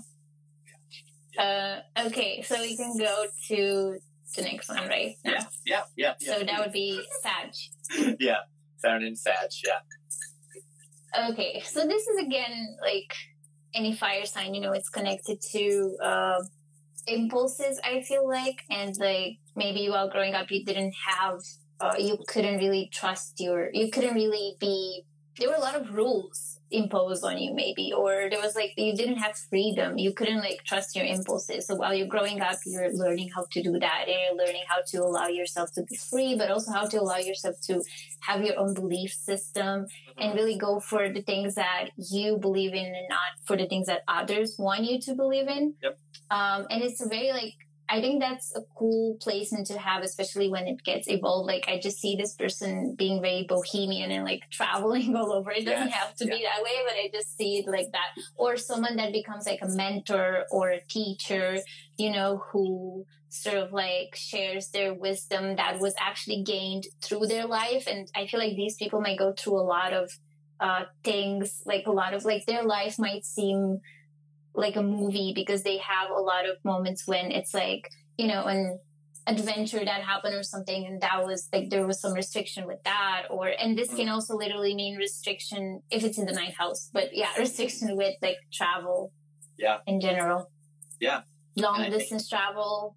This is also connected to, I mean, no, I'm just saying all the things, but also connected to like education and higher learning. So maybe I've seen some placements with Saturn in the ninth mostly, which they had a hard time in university, or maybe they didn't want to study at all, and they were judged for it or things like that, and they had to sort of find their own way. Yep, I agree, and I've seen that too. And I think Saturn and the ninth both have kind of energy to that. And whenever I think of Sag energy, I always, this is where my Mercury's at, so of course I'm like, I got this kind of. It has to do with experience points, essentially, is the way I look at it, is experiences and experience points. And whatever planet, like, kind of has Sag in it or whatever, I feel like there's a lot of gathering of experiences. And with it being Saturn and Sagittarius, it's like finding the limits of those experiences, which is why there's a lot of, traveling and knowing, like, kind of being more purposeful with how you go and experience different cultures, or how you go and learn. And I think a lot of people with Saturn and Sag, they don't really find the purpose in what they're doing, and it's difficult for them to find purpose in what they're doing, because Saturn wants them to be very, like you said, not impulsive, and not very like just going to just gather experience points.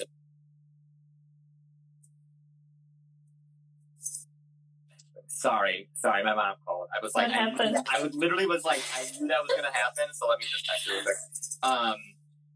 quick. So, but I see a lot of that. I see a lot of I'm on a call. And so I see a lot of that, a lot of the purpose of what they're doing and what they're studying is difficult for them to hone in on, because the Sagittarius is all about like the purpose, and the purpose of the things that you gather in the third house, Gemini, right? Is like, where am I going with this? Because Sagittarius is that archer that goes forward. It's like, where am I going with this? What am I doing, right? And so I see Saturn and Sag is very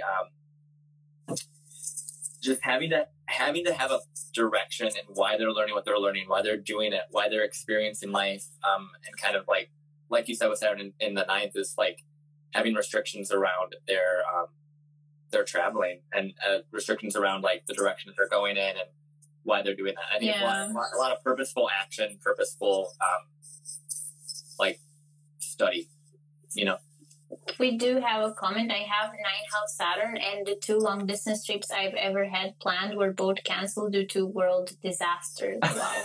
I think I'll travel a lot more post Saturn return. Yeah, that's the restriction right there, right? Like, yeah, exactly. So that's very literal. Spot on. Thing. Yeah. You'll definitely travel more after your Saturn return. Yeah. And with Saturn in any fire sign, I think it has to do with the restriction of kind of that joy.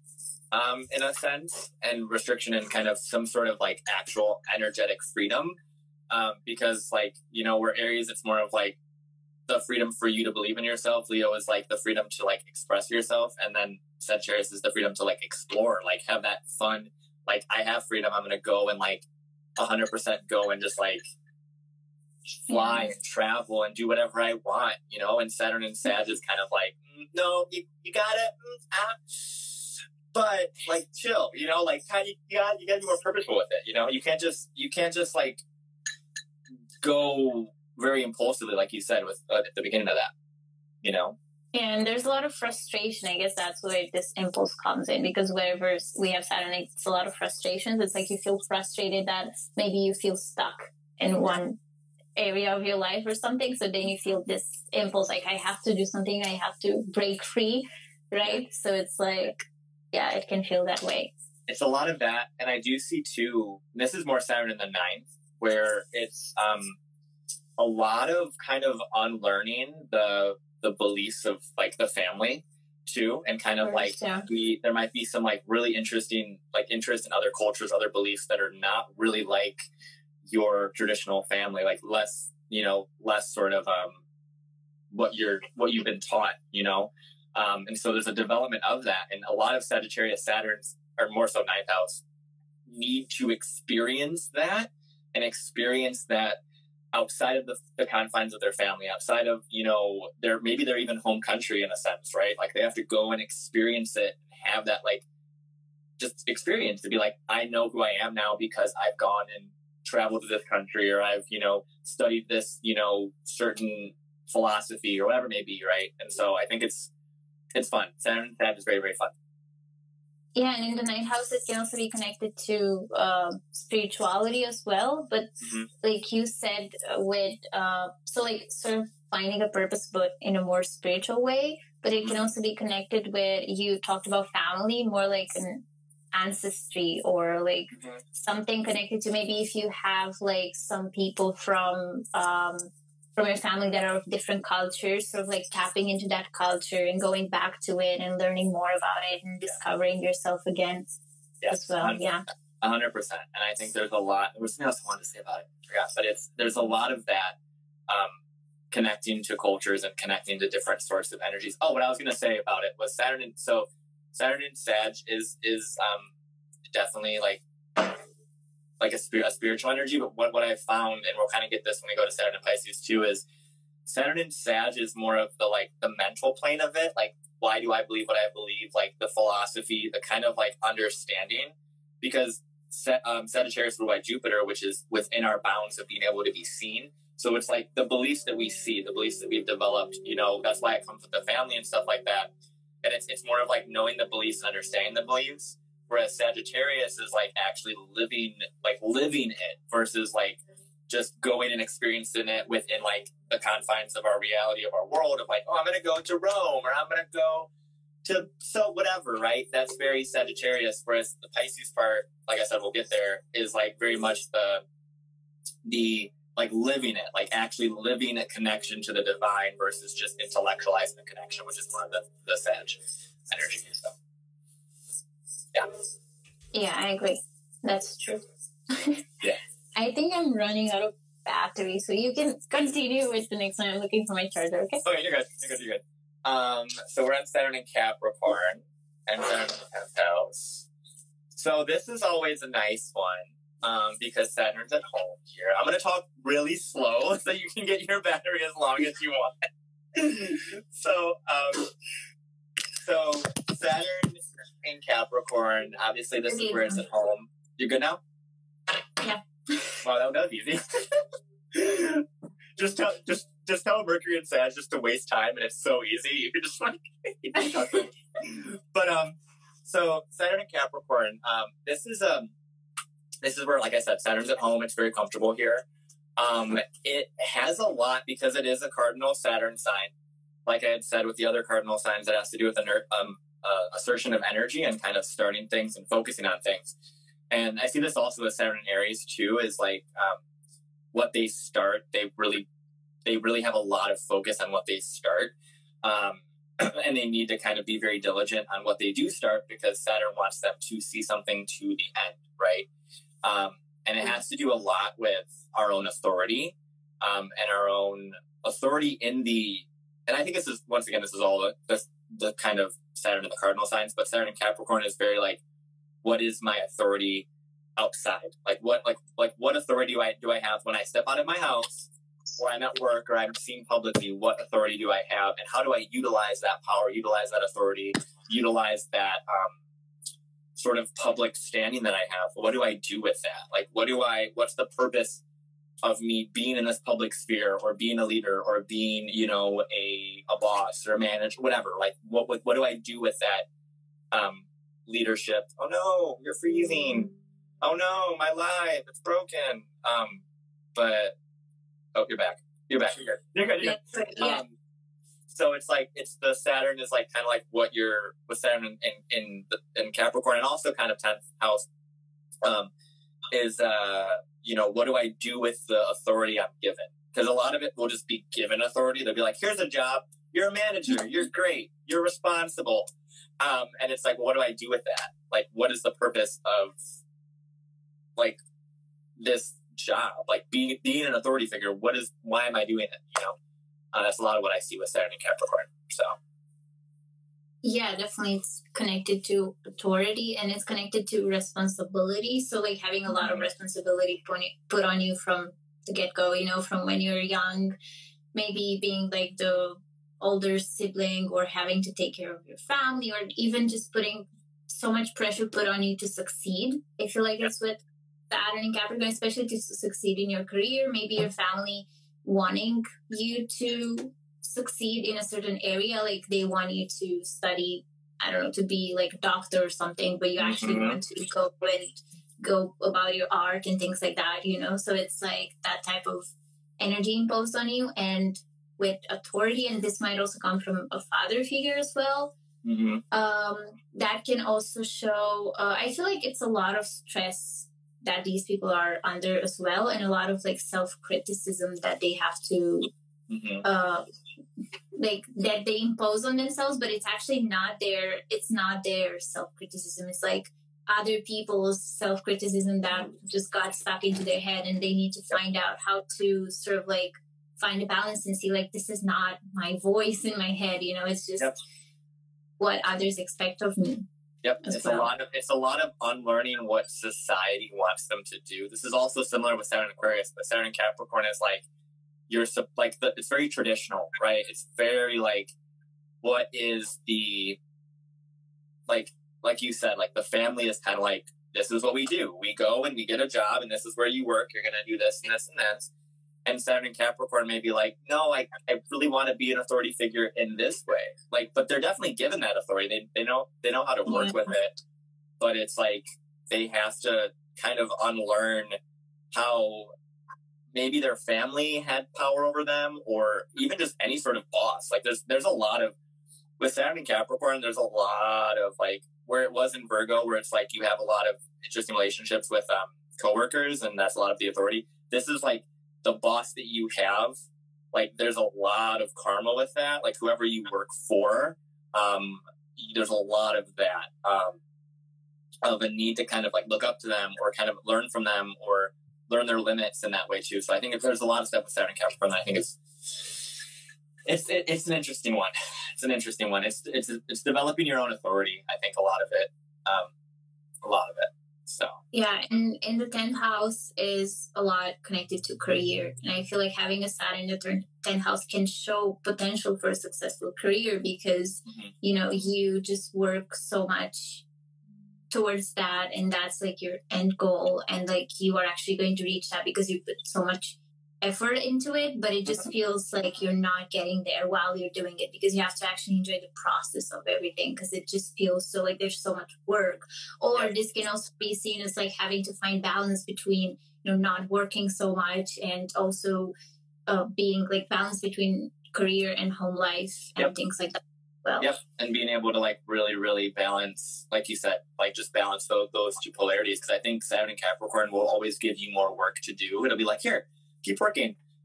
And these are people that like never really retire because they like just want to keep working, because that's where their purpose is. Their purpose is to go and work and to go and kind of go forward and keep trucking along and keep doing it. But it's a matter of like, eventually Saturn will be like, okay, you've worked enough. Like, like my dad, he has Saturn we have Saturn Capricorn, not Saturn the 10th. Well, I don't know if he has Saturn the 10th, but he has Saturn Capricorn, and he's gotten more and more authority as he's gotten older, over and over and over again. He's gotten really far up there. And it's like, okay, well, now what? Like, you just going to keep going up? Like, what's the point of this? Like, why are you doing this? If you can't provide for your family, you can't provide for this, like, it's very much, because it's in that 10th house and it's right there, it's going to hit a lot of the other stuff where it's like, you got to balance, like, what is the purpose of this work you're doing? Why are you doing it? Are you just doing it to have authority over your reality, or are you doing it to provide for your family, or provide for people, or provide whatever it may be? So, True. Yeah. I need to check again if my phone is charging, because I don't know if it is. Wait. You're good. The phone is weird. You're good. Are you good? Okay, good. It's just that it was always like the screen was always turning black, and I was like, is my phone dying? Or because if it's that's going to happen with you. Yeah, but it's fine. You're good. Okay, so Aquarius. Yay! My And favorite. right after your, by the way, I wanted to ask you, like, are you at the degree with your Saturn return, or has it already been at the same degree as your Saturn? It's 1 degree. 1 degree, wow. So 1 degree. so it hit you. Yeah, it literally hit me on the Jupiter Saturn conjunction was when my Saturn return happened. Wow. So it was a whole thing. Yeah, so it's fun. Saturn Aquarius is fun. I actually have learned to really love it and enjoy it. It's been a lot of Saturn Aquarius. Obviously, I'm biased. Obviously, I have a lot to say on this. But we talked about it like way in the beginning too. But so obviously, there's a lot of social limits with this. Knowing what group you fit in, knowing what sort of alliances you have, associations you have, who you keep around you. You know. The power of labels, you know, and knowing what the purpose is of those labels, because Aquarius has to do with the social labels, the kind of fracturing that we put ourselves in, right? So a lot of it, as you've seen throughout the course of this, obviously astrology's gotten larger, human design, different sorts of things that we can use to group ourselves is what we've seen with Saturn and Aquarius during this time. And it's a matter of what you do with that grouping and what you're able to do. Because we can divide ourselves into X, Y, and Z, you know, whatever in any sort of sphere socially, whether it's based off of class, whether it's based off of astrology, whether it's based off of attachment style or, you know, MBTI, whatever. Like literally you can group yourself forever, right? But what's the purpose of that? What's the purpose of finding an identity? What's the purpose of like going through and figuring out, oh, I'm a Scorpio sun, Aquarius, Moon, Capricorn rising. Cool, that's great. But what does that mean and how is that practical and how is that important? Right? And that's a lot of Saturn Aquarius. I've obviously learned a lot about this, so I know quite a lot. And obviously we're all learning this together too with this Saturn Aquarius.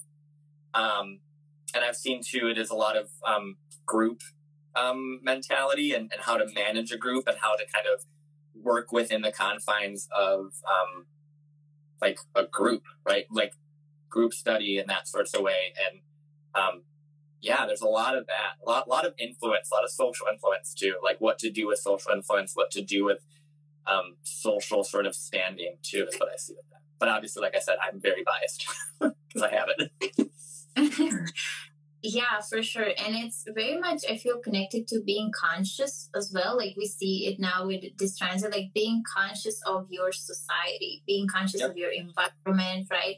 And sort of like learning how to take practical action, not just sit there and do nothing. Like I feel like with Saturn Aquarius, like you and these people in general, like they have this sort of like inner consciousness, I don't know, like revolution or something, however you want to call it, you know, that they just really have to express outwardly because they know that they have, like you said, like a greater purpose, and it's like it always sits there with them. And while they were growing up, maybe, I mean, I don't know if you've experienced this, but it's like you might feel left out, right? Oh, like yeah. You might feel like you feel like you're the odd one out, you feel like you don't fit in, but then as you grow, you just learn that like you're just asking yourself, do I even have to fit in? You know, that's the thing. Because it's like when you're young, you think that you do, and you're trying so hard to do that. But then you realize that, wait, why am I even doing this? Like for whom? Because not for myself, for sure. Exactly. And it's like you go through your life as a Saturn Aquarius person, like trying to figure out how you're unique and how you stand out from the rest of the crowd. But then actuality, your biggest asset is being able to relate to people. Like that's it's really weird. So like there's with Aquarius, this is Aquarius energy in general. They're very much like they will be so gung-ho on being different and being different in any way they can be different. But the positives about Aquarius energy is like the most positive is with you being so different and being so weird. You can either be so weird that you've like been rejected and you reject yourself, or with Saturn and Aquarius, we can be, you know, able to connect to literally anyone because we've done that kind of like dissection process that Aquarius does, where we figured out that, you know, I'm X, Y, and Z, and I'm figuring out how unique I am. And then in that search of uniqueness, you find that you're actually human at the end of all of that. And that's all it is. Right. And that's how you relate to people. It's a lot of relating issues with people. But then once you start realizing everyone's complex, you're like, oh, okay, cool. You know, it makes it fun. That's true. I feel like because I'm an Aquarius sun, I feel like this is very connected to my ego, right? So it's like, if like someone is doing the same thing as I do, then that is kind of triggering. And I feel like this can also come up with Saturn, but it's more like you have to go beyond that as well. 100%. And with Saturn in the 11th house, I feel like this is even more connected to community and to like finding your own place in a community. And I feel like these people could be great leaders, or at least they can form communities by themselves, like some type of community that was never seen before. Or in general, with Saturn Aquarius, it's also connected to breaking, like, maybe you were growing up in a certain environment, and then while growing up and you get more matured and stuff, you sort of create your own environment, which is more aligned to yourself, but it's so different from the environment you grew up in. Or, especially like also with the 11th house, it's like you find a community that just speaks to you, and that's a great feeling, especially having Saturn in the 11th house and finding those type of people. And this is also connected to friendships, finding friends that understand you as well. Yeah, and I think too, like you really hit on the head, like really finding that community and finding who you are. Because I've always found, and this might be the rest of my chart as well, but I can very easily fall into other social groups. And I remember at the very beginning of my Saturn return, I was like, which one do I stick with? Like, I'm like, which community do I want to really like kind of grow and nurture and be a part of? And I think that's a lot of Saturn Aquarius, as well as 11th house too. But I think 11th house is a lot more on the side of like more of the associations you have, less so the groups, because associations, and 11th house is also like it's what you gain from your career. So in the sense of like accolades and the sense of like awards and things like that. So there may be like a real big like desire to have those things and have like, you know, like, okay, like for example, with people that have Saturn in the 11th house, they may have like a really difficult career, but then eventually they end up reaching a public standing that their whole social circle and the whole association they're with changes, or they've been striving to get, like, on a very extreme end, let's just throw out a Nobel Peace Prize, like, as an example. Like, they strive to get that, and then they get that, and then it's like, wow, my entire life changed because I got this accolade and I got this development for my career. Because the 11th house, people don't talk about that being all that, like, connected, because it's the second to the 10th house. So it's like the resources you get from your career, from your public image. So it's a lot of things with that too. Yeah, true. And there's also a lot of pressure that could be put on yourself as well with this to be successful. Or I feel like there's a lot of pressure. Oh, yeah. Yeah. A little bit. Yourself to add, right? As well. And with Saturn in the 11th, it's also connected to technology or social media or things like that. So I feel like they could be like a big presence on social media, or at least try to engage into that as well. Yeah, and it's similar to what we've been kind of talking about each time we've gone through Saturn in the houses. It's kind of like, well, what do you do with that influence or with that social media? It's kind of about using it for a purpose, using it consciously, and figuring out the confines of groups and associations and technology and kind of how it works, right? The limits. So I think it's really, really cool. That was a lot about Saturn, 11th house, and Aquarius for obvious reasons, but yeah, Saturn Pisces now. Yeah, let's get on to Saturn. This is like we were talking about. Oh, you're good. Turning okay. No, you're good. We were talking about spirituality, like you mentioned before, which is more connected to. I don't know. I feel like, Saturn in Pisces is very, like, they could be very intuitive people. And it's like a lot of the times they can feel like the pain of the world or things like that.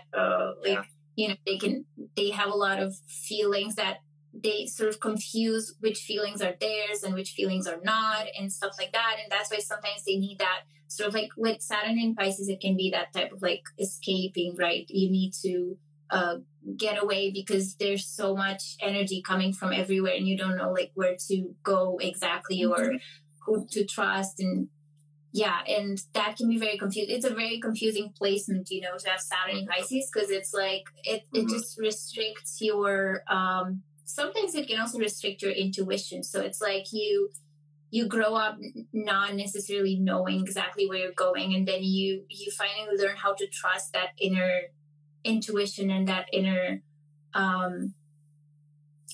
drive that you have. And I feel like that's what helps these people. And spirituality in general, like finding an outlet, or like a creative or artistic outlet where they can express these repressed emotions that they have, or this pain that they might feel from the world and things like that would definitely help them a lot as well. And this can also be connected to relationships, right? So having either being scared of opening up because you feel a lot of like intense emotions, or when you do open up, you're like, you can get a bit codependent because you over identify with the person next to you, and it's like, I just want to be with that person because you think that they are giving you what it is that you need, but actually you do have that deep down.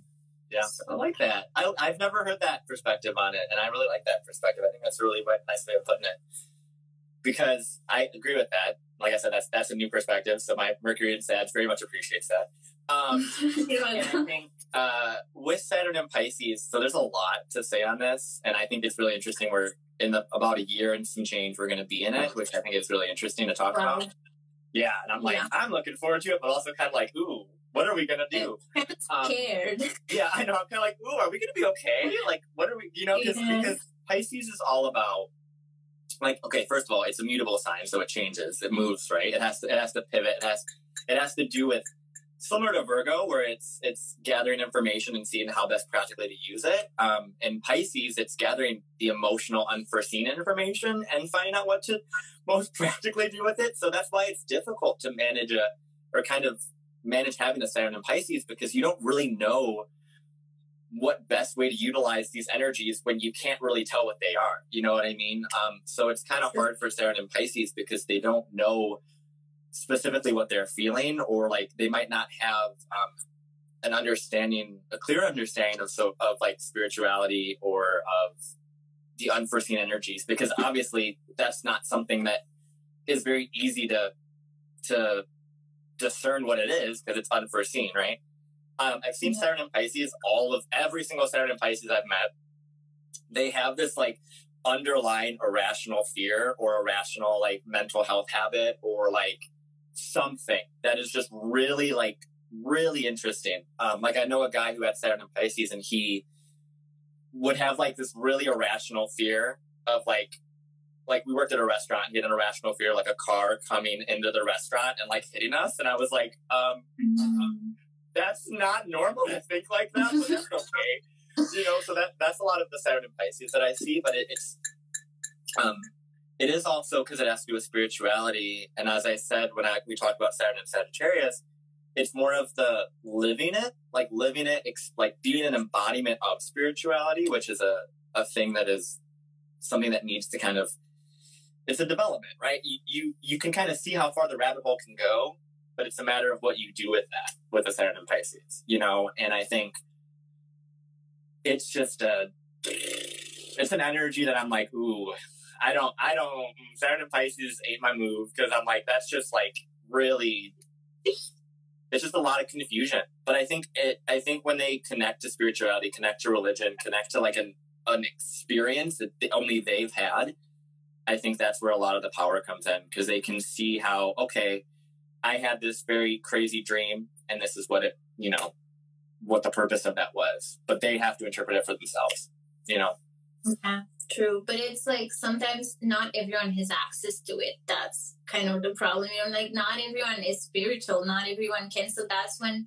they need to find different types of means to sort of like express that emotion that they feel. And sometimes it can get bad because they don't know how to do it. So they just, I don't know, they just react out of their because this is also connected to our subconscious a lot, and also the 12th house as well. And I think sorry, I was going to say that I think that because, so when you look at Saturn and Pisces, I always like to look at Saturn and Virgo, and I think that when we looked at Saturn and Virgo, a lot of it was like time management.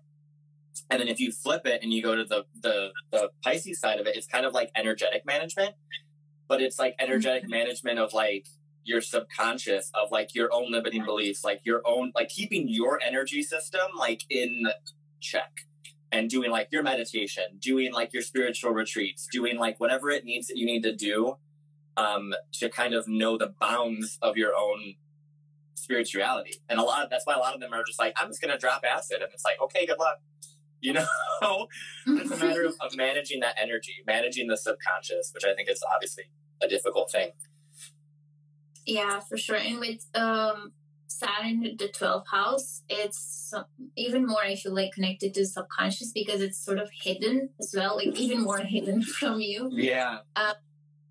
And it's a lot, I feel like it's a lot connected to mental health and sort of like learning the depths of your mind and really sort of like taking a step back and understanding that, oh, so the reason I'm doing this behavior is because of something that I went through before, or like really, you know, taking a step back and actually assessing your behavior on a day-to-day basis from a more rational point of view rather than just living life. And then, you know, because I feel like with Saturn the 12th, like these people might have to experience certain events in their lives, which just wakes them up.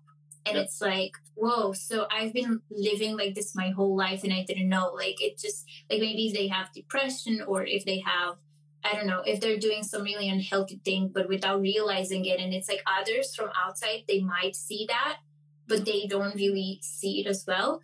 Yeah. So, yeah, but it's a lot of like internal, the process is very internal as well. Like you have to realize what you're doing, and you have to like, once you go through something that triggers that, that's when, and accept it within yourself and actually see it, that's like the first step to solving it, sort of. Yes, I agree with that. I think Saturn in the 12th also has a way about it of isolation, a lot of isolation, not like just social isolation, because that's a very different thing. That's Saturn in Aquarius, right? But Saturn in like the 12th is very much, you have to go within yourself and be alone to really kind of take, because we've kind of established that the 12th house is very spongy. It's very absorbing of energies, right?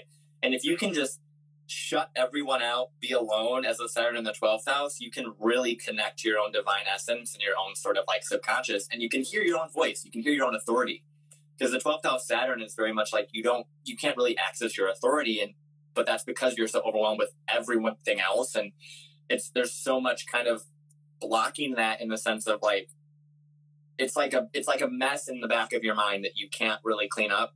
But then once you sit with yourself and start kind of unraveling it, you know, then you're like, oh, okay, I do have authority. I can do this. Like, I can hear my own voice. I can hear my own energy. I can feel what I need to do for my own, you know, emotional needs or whatever it may be. That Saturn is, you know, in a different sign, but in the 12th house, you know, there's more to that, but yeah.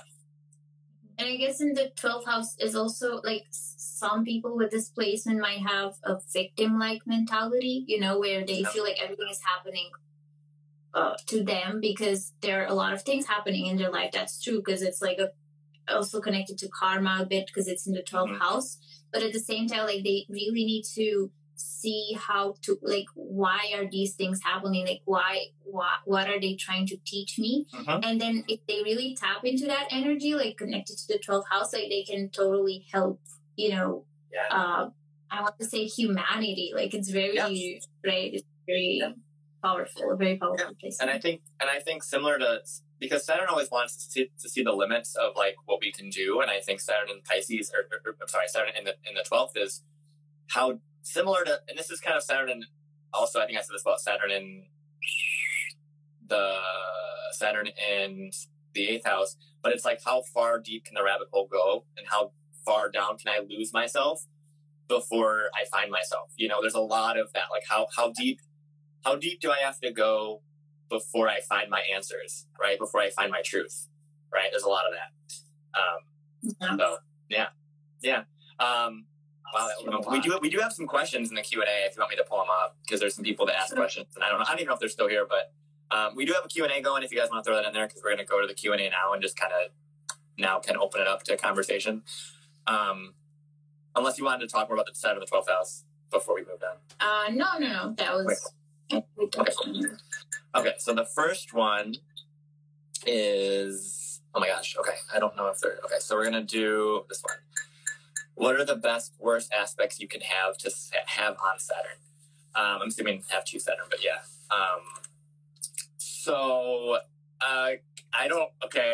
Go ahead, you can go. I don't really know how to. I don't think there's such thing. Yeah, I was going to say the same thing. I'm like, I don't really know if there's like a really perfect way of, saying best or worst aspects. I mean, I have a Venus-Saturn trine, just to kind of expose my chart. But I have a Venus-Saturn trine, and even the trine is still restrictive. Because Saturn is going to restrict it no matter kind of what it is. I mean, granted, it's less... I mean, obviously I don't have the square, so I don't know how it really felt. But even the trine, it's like... At least on my example, it's like, I've always known what I've wanted in a relationship. I've always known what kind of partner I've wanted. And I just kind of don't allow people to kind of get within that if they don't meet those kind of criteria. And that's pretty much it, right? But even then, with it being a trine, it's still restrictive because it's Saturn. So I don't think Saturn is going to really, at best or worst. You could look at it if you do know anything about like sect. Not you, but I'm talking more supposed to this person, like sect in regards to like if you're a day chart or a night chart. If you're a day chart, Saturn's going to be more constructive versus if you're a night chart, Saturn's going to be more like restrictive or destructive. I don't like saying destructive, but it's the word. So if you're born and you have your sun above the ascendant descendant line, so in the 7th to the 12th house, you're a day chart, versus if you have your sun below, which is in the 1st to the 6th, you're a night chart. So that might be able to help answer that question. I don't know if you have anything else to say on that, but that's kind of... Yeah, it's like with trines and sextiles, there's still the restriction there, but it's more like you sort of use it to know what you want, maybe. You're more disciplined in that sense. With like more difficult aspects, like I also have my Saturn is opposing my North Node as well. So it's like I'm either in, my mode when I'm like... I don't know how to explain. Like I either my North Node is in the 9th house. So when I studied abroad, it's like I went for that North Node, right? But now I'm in my home now, so I'm in like my South Node energy. But at the same time, I just sort of have to like find a balance between that. So it's always like you just have to find a way to work it in your benefit, and that's all. Exactly. And I think, I mean, for you have is Saturn conjunct your South Node then too? Yeah, that's its own thing. That's its own thing. I'll be talking about that in my next live because I'm doing a live with someone. We're talking about the nodes connection to the planet. So that's one other thing to talk about. Cool. Yeah. So I think that's kind of right. I mean, you have Saturn opposite your Mars too. So I think that's its own, it's opposite your Mars, right? By aspect. Yeah. So yeah, it's very, and Mars is conjunct my North Node. So. Ooh, babe. Okay. Oh, wow. Okay. We're not going to pour into your chart, but that's okay. Fun. So the next question is, I have a Capricorn, stellium, Saturn, Aquarius, and currently in my Saturn return. Will I be hit harder by my Saturn return because of my stellium and Capricorn? No. If anything, I think I don't like saying harder. I don't like that word choice, but I think like you would get more, a lot more would be like shed and relief, but also it depends on if Saturn is in the sect in favor, like I talked about, which is where your sun's at, day chart, night chart. Because for me, I'm a day chart, so Saturn is really constructive for me. So a lot of stuff has been kind of falling together, versus if I'm a night chart, Saturn is more destructive, where things fall apart, but then fall together. So it kind of depends. But I would say yes to that personally. But okay. I agree, yeah. With what you said. So, okay, I'm going to do this one.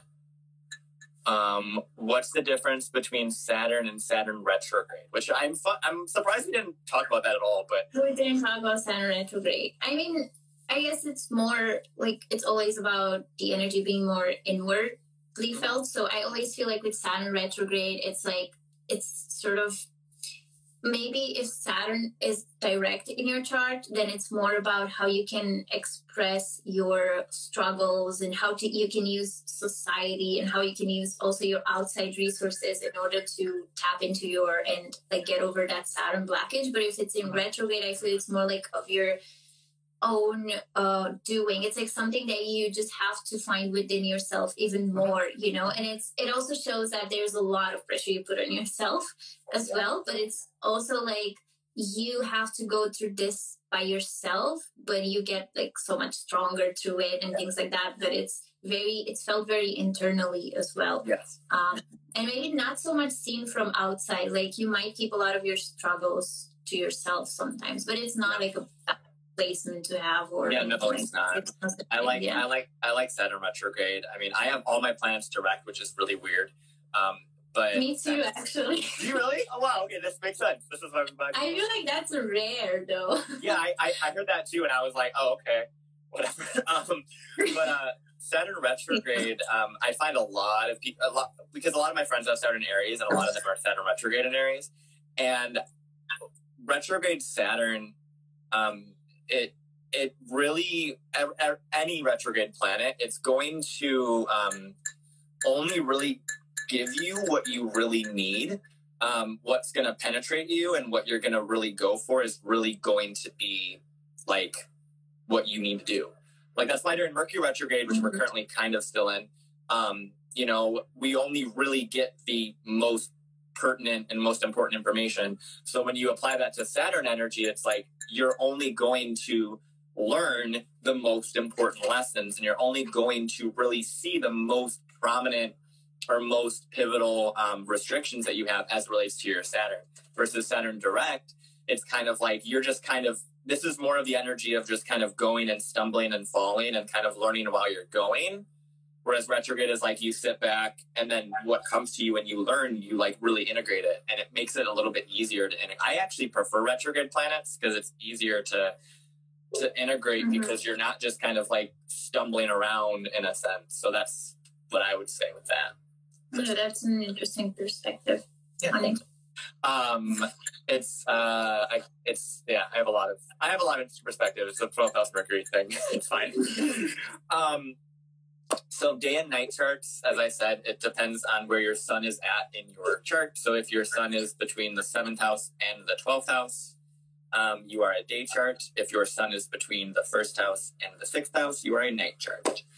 So it's more of a Hellenistic approach, but it just has to do with like how the planetary energies kind of work. So I'm just asking that question. And then their 12th house, Saturn is in Aquarius, trying their Gemini Venus in the 3rd house. What does that mean for purpose and career? So I don't know if you want to answer that. 3rd house in Aquarius? So 12th house, Saturn in Aquarius, trining Gemini Venus in the 3rd. Okay.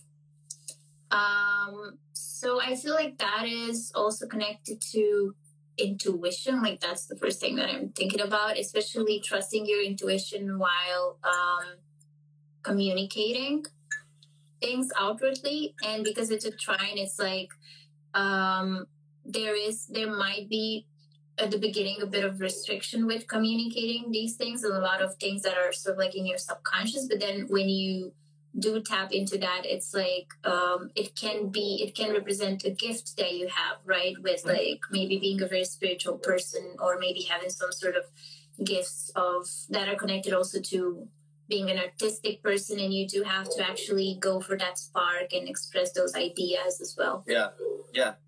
And I think too with that, with the trine with Venus that we kind of talked about, it's like really being clear on what you want. When Saturn aspects Venus, it's very being clear on what you want. And with it aspecting of Gemini Venus of all of them, it is saying like, you know, be very clear on communicating that. And also that Gemini Venus is in the 3rd, so it's even more accentuating that like kind of communication aspect.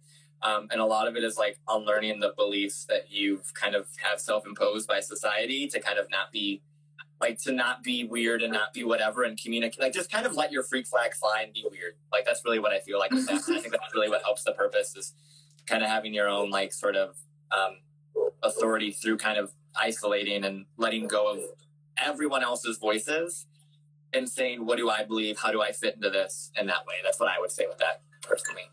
And then I'm going to do the Q&A ones, and then we'll go. So I'm like trying, because there's a Q&A and there's people in the actual chat. So I'm going to do the Q&A, because I keep getting those, and then we're going to go back to the chat. So Okay. the next one, oh my gosh. Okay.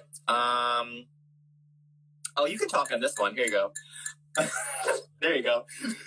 Thoughts on Saturn in the 4th house in Aries. That's all you. Go ahead. I'll be back. Come get water.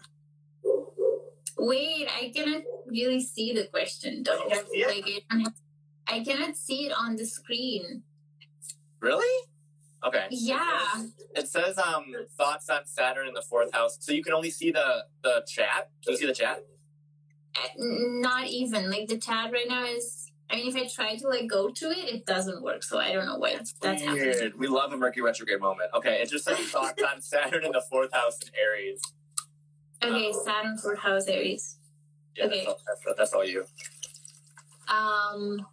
Right. So with Aries, we did talk that it's connected to going for your impulses, but then it's in the 4th house, so it's even more a bit restricted, I feel like, because the 4th house is a very like personal house, and it's the house of family as well, so this can also be connected to family. It's like maybe while growing up you had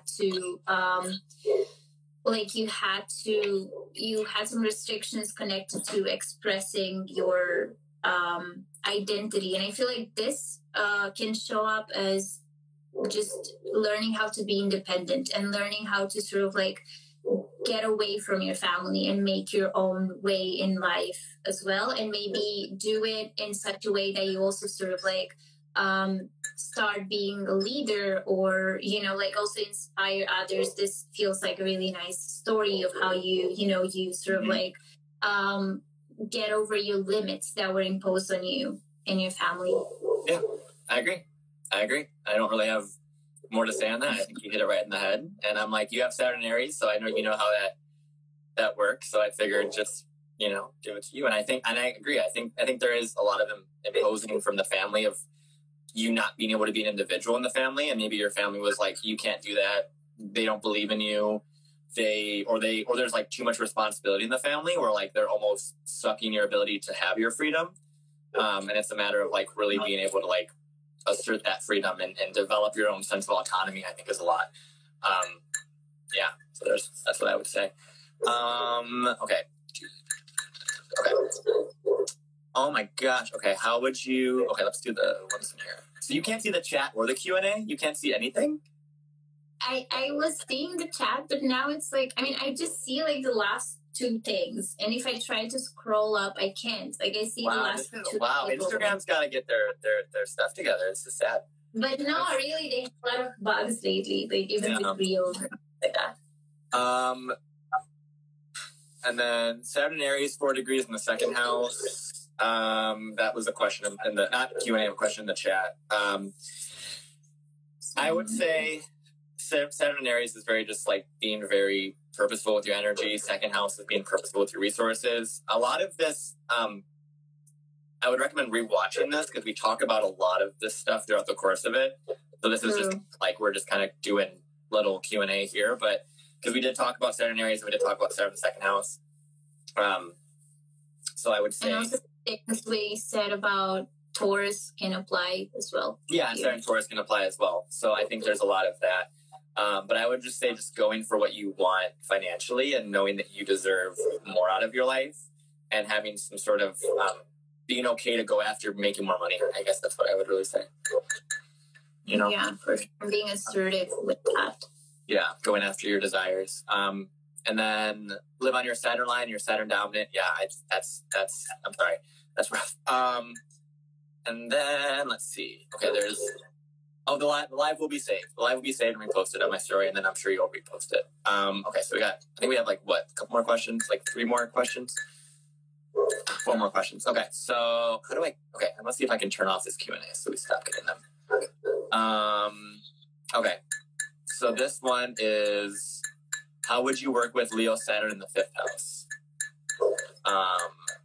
So yeah, that's all about what we talked about with your creativity and your inner gifts and trusting your talents as well and expressing yourself. But because it's like Saturn in Leo and it's also in the 5th house, it's like so much of that energy there of like really having to be confident in yourself. And can also be connected with children, like we mentioned when we talked about the 5th house. Yeah, I would definitely recommend, considering you have Leo and 5th house Saturn, I would recommend watching the live, because they're like rewatching this when it's reposted, because we talked about that quite extensively about like, you know, like really being in touch with your inner child, being in touch with that energy, allowing your creativity to come out kind of in spurts in like a developmental way. And also being okay to have casual sex, but also not like super heavy on the worry or responsibility. So kind of just like a lot of those things. That's what I would say with that. So, okay, we have 3 more. Okay, so then thoughts about Saturn in Cancer in the 10th house, that's retrograde. That sounds like, well, that just sounds like your mother imposed a lot of emotional things on your career. That sounds like a lot of like, more so like your family wants you to be a certain way and have a certain career, and you're like, there's a lot of like, there's a lot of that. I don't even feel like I need to go into that. It's just like, there's a lot of like your mother imposing restrictions on you and your career, and then you not, a lot of self, that's a lot. I'm thinking of healer, like being a naturally born empath, but sort of because you're that, like, it's like you internalize a lot of your sensitivity as well. Yeah. You have to allow sensitivity to come out through your career, like later on as you go about life. And you could really do well in like anything that's connected to empathy or being there for others in your career as well. Yeah. Cancer, and that's more on like the Cancer midheaven, but yeah, I definitely agree with that. I think that's a lot, and I think it's a matter of time until they understand how to manage their emotions on a public sphere and not have their family or their like. This is very much like keeping like your personal and private life separate, sort of thing, and not letting like your baggage from home kind of affect your career. That's what I would say for that. And then, okay, this is weird. Oh, that one. Okay, never mind. It didn't share that one. But, okay, so, wow, all these Saturn and Cancer people. It says, I've been told my Saturn in the 12th house in Cancer can be a cause of depression. How can you give Saturn what it needs when it's in the 12th house? Isolate yourself. Be okay with being alone. Be okay with being by yourself. Dealing with your emotions. Processing your emotions. Knowing that your emotions aren't going to kill you as a Saturn in Cancer. Because I feel like Saturn in any water sign, you just get so overwhelmed by emotion that you're like you just freak out. You know, that's what I would say. True, yeah. I feel like also getting closer to people, like connecting to people on, deeper levels and allowing yourself to do that. This is one way to really tap into that emotional side of yourself with the 12th house. And like we talked about spirituality and all those things. I don't know, paying attention to your dreams and seeing if there's any symbolism there behind that and how that can help you as well. Yeah, I agree. And I think there's a lot of that. Let's see if that is. Yeah, that's it. That's the last of the question, because this last one won't. Okay, I guess we could just talk about this. For some reason, this question isn't loading, but I guess this is a good thing to end on. I guess it did load. Okay, so it said, I saw an ad about Saturn conjunct the Sun on February 4th. And that's coming up in like literally in a couple days, like 2 days. And I think this is a good note to end on, because we're kind of approaching this like Sun-Saturn conjunction that only happens once a year. And kind of like just explaining what we're going to see with that, and then kind of end it out on like kind of just like a kind of summary of what we would say is like the best way to deal with Saturn energy, considering we're dealing with that conjunction, and then just like kind of end it there. I think would just be a nice little way to end it. So, so what do you think on the Sun-Saturn conjunction by transit that's coming up? What is your feeling? I mean, it's an Aquarius, right? So we have to take that into account.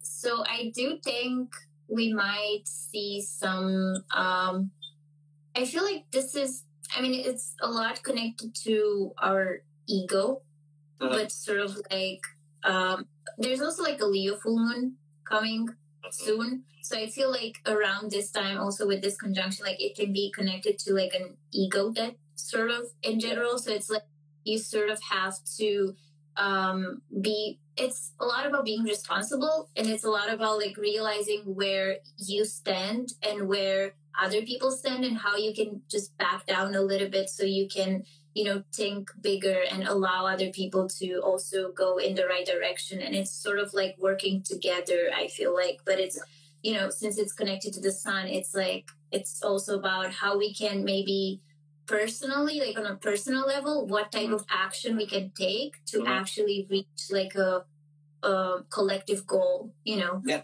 100%. Like that. 100%. What do you think?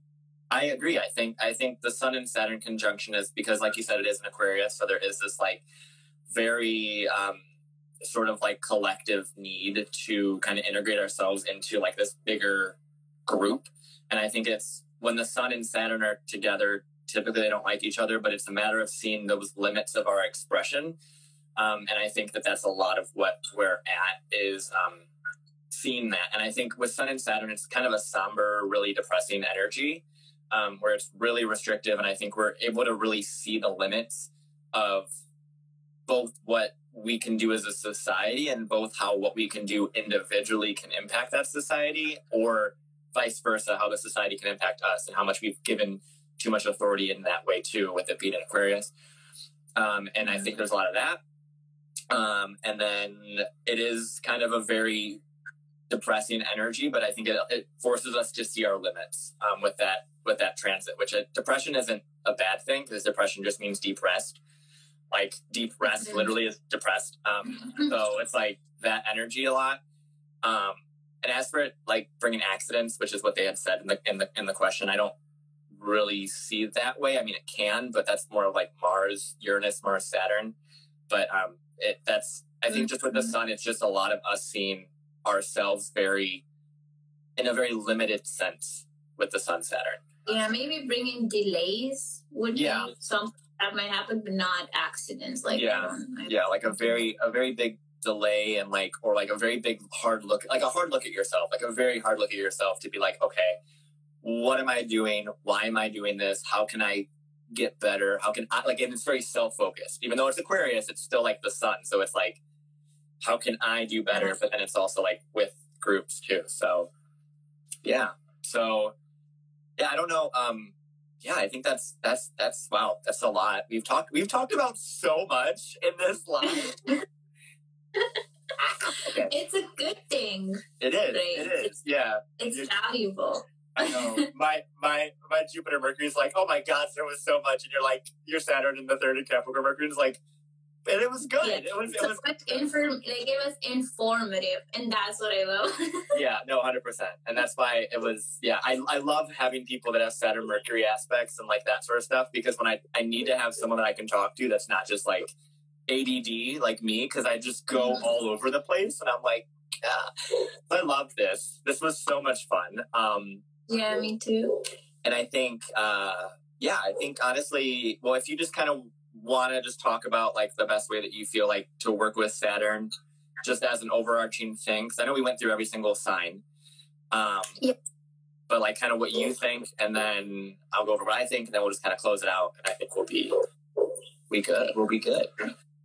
So I mean, first of all, I also have a reading on this. It's called Revolutionary Reading. And the way I, approach Saturn is like, I look at the problem, which I think the problem is Saturn, but it's not the problem like on the long run. So we don't have to look at it like in a black and white way, but it's like Saturn is the problem.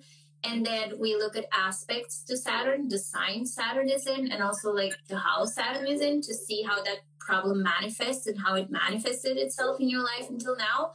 Especially with aspects, we can get more deeper into that as well. And then for like the solution, I feel like it's a lot connected to Capricorn and Aquarius, like I talked about before, sort of like looking at the houses where you have Capricorn and Aquarius in. And also maybe looking at Uranus and things like that. And I feel like if you feel like there's a restriction that you have with your Capricorn sign, if you just embrace I mean, it's not that simple, but you can, one way to do it, it's like you could embrace the themes of the house where you have Aquarius in, which it would be like your authenticity, and then embrace the themes of the house where you have Capricorn in. You don't necessarily need to have like Aquarius or Capricorn placements, but just mostly look at the rulers in like the house. And then if you do embrace your authenticity with your discipline, which is like Capricorn, and you blend that together, that is sort of like one way that you can really tap into your Saturn sign, right? Because both Aquarius and Capricorn are ruled by Saturn. So yeah. See, I'm like, I really want to get a Saturn revolution reading from you, because I think that would be so much fun. Because I love that you specialize in Saturn as a Capricorn rising, Mercury and Capricorn. Like, I'm just like, this is very Saturnian, and I'm just like, I want it. And I think that's it's interesting to see also like how people feel about their Saturn placement after the Saturn return, because I feel like the readings I do for people that didn't go through their Saturn return yet, it's like they are still in that sort of like restriction. But people that went, like what happens after a Saturn return, like no one talks about that. I know. So it's that's why it's such a visceral feeling that like you just can't, like you can't like just like explain it. And it's I've said this to so many other people that haven't been in their Saturn return, and it's like we can just conceptualize it until we get in it, and then we're like, oh, that's what it is. Like for me, it's like I had a concept of my Saturn return going a certain way, and then pretty much as soon as Saturn hit Aquarius, it's like, oh, here you go, here's a lockdown, here's some quarantine, and I was like, what? Yeah. So I think it's something that you can conceptualize it all day, and I did the same thing, and I have, but it's something that you have to experience it. And I think that when you experience it, you're like, oh, now I get it, And the Saturn return there's so many other things that go on around the Saturn return, but that's a whole different conversation, like transit-wise. But it's Saturn energy is something that's so prominent in all of our lives, because it has to do with like our limits, right? And our limits as it relates to the sign, as it relates to the aspects, like you had said, and I think the reading that you do, it really interests me, and I think it's really cool. And I want to I think everyone that has Saturnian energy, which is literally everyone, should be getting a reading like that, because I don't think people realize the power of knowing your limits and the power of knowing like what restrictions you've either placed on yourself, what restrictions, the universe, or whatever way you want to look at it, what restrictions you have in your life, and how to best work within those confines and those restrictions. And I think Saturn energy, it does take time, right? Obviously, that's like the biggest part of it is taking the time with stuff. Yeah, be patient. 100%. And it's like and being a Capricorn rising, we both probably have heard so much in our life to be like, just wait, just wait, just be patient. And it's like, no, I don't want to be patient anymore, and it's things get easier in time. And I think a lot of people, when they go through Saturn return, or even before that, they're like, they don't see the hope, but there is hope. And if you can just make it through your Saturn return and like the end of it, you'll be like, okay, there's a purpose for this, and because Saturn wants you to see the purpose of what you've been through. So going through a Saturn return is really, really prominent, and mastering the energy is it's something that you gotta, it's the lessons, you gotta learn them. You gotta just go through them. You can't just like skip them, Saturn won't let you do that. So, it's a matter of doing that.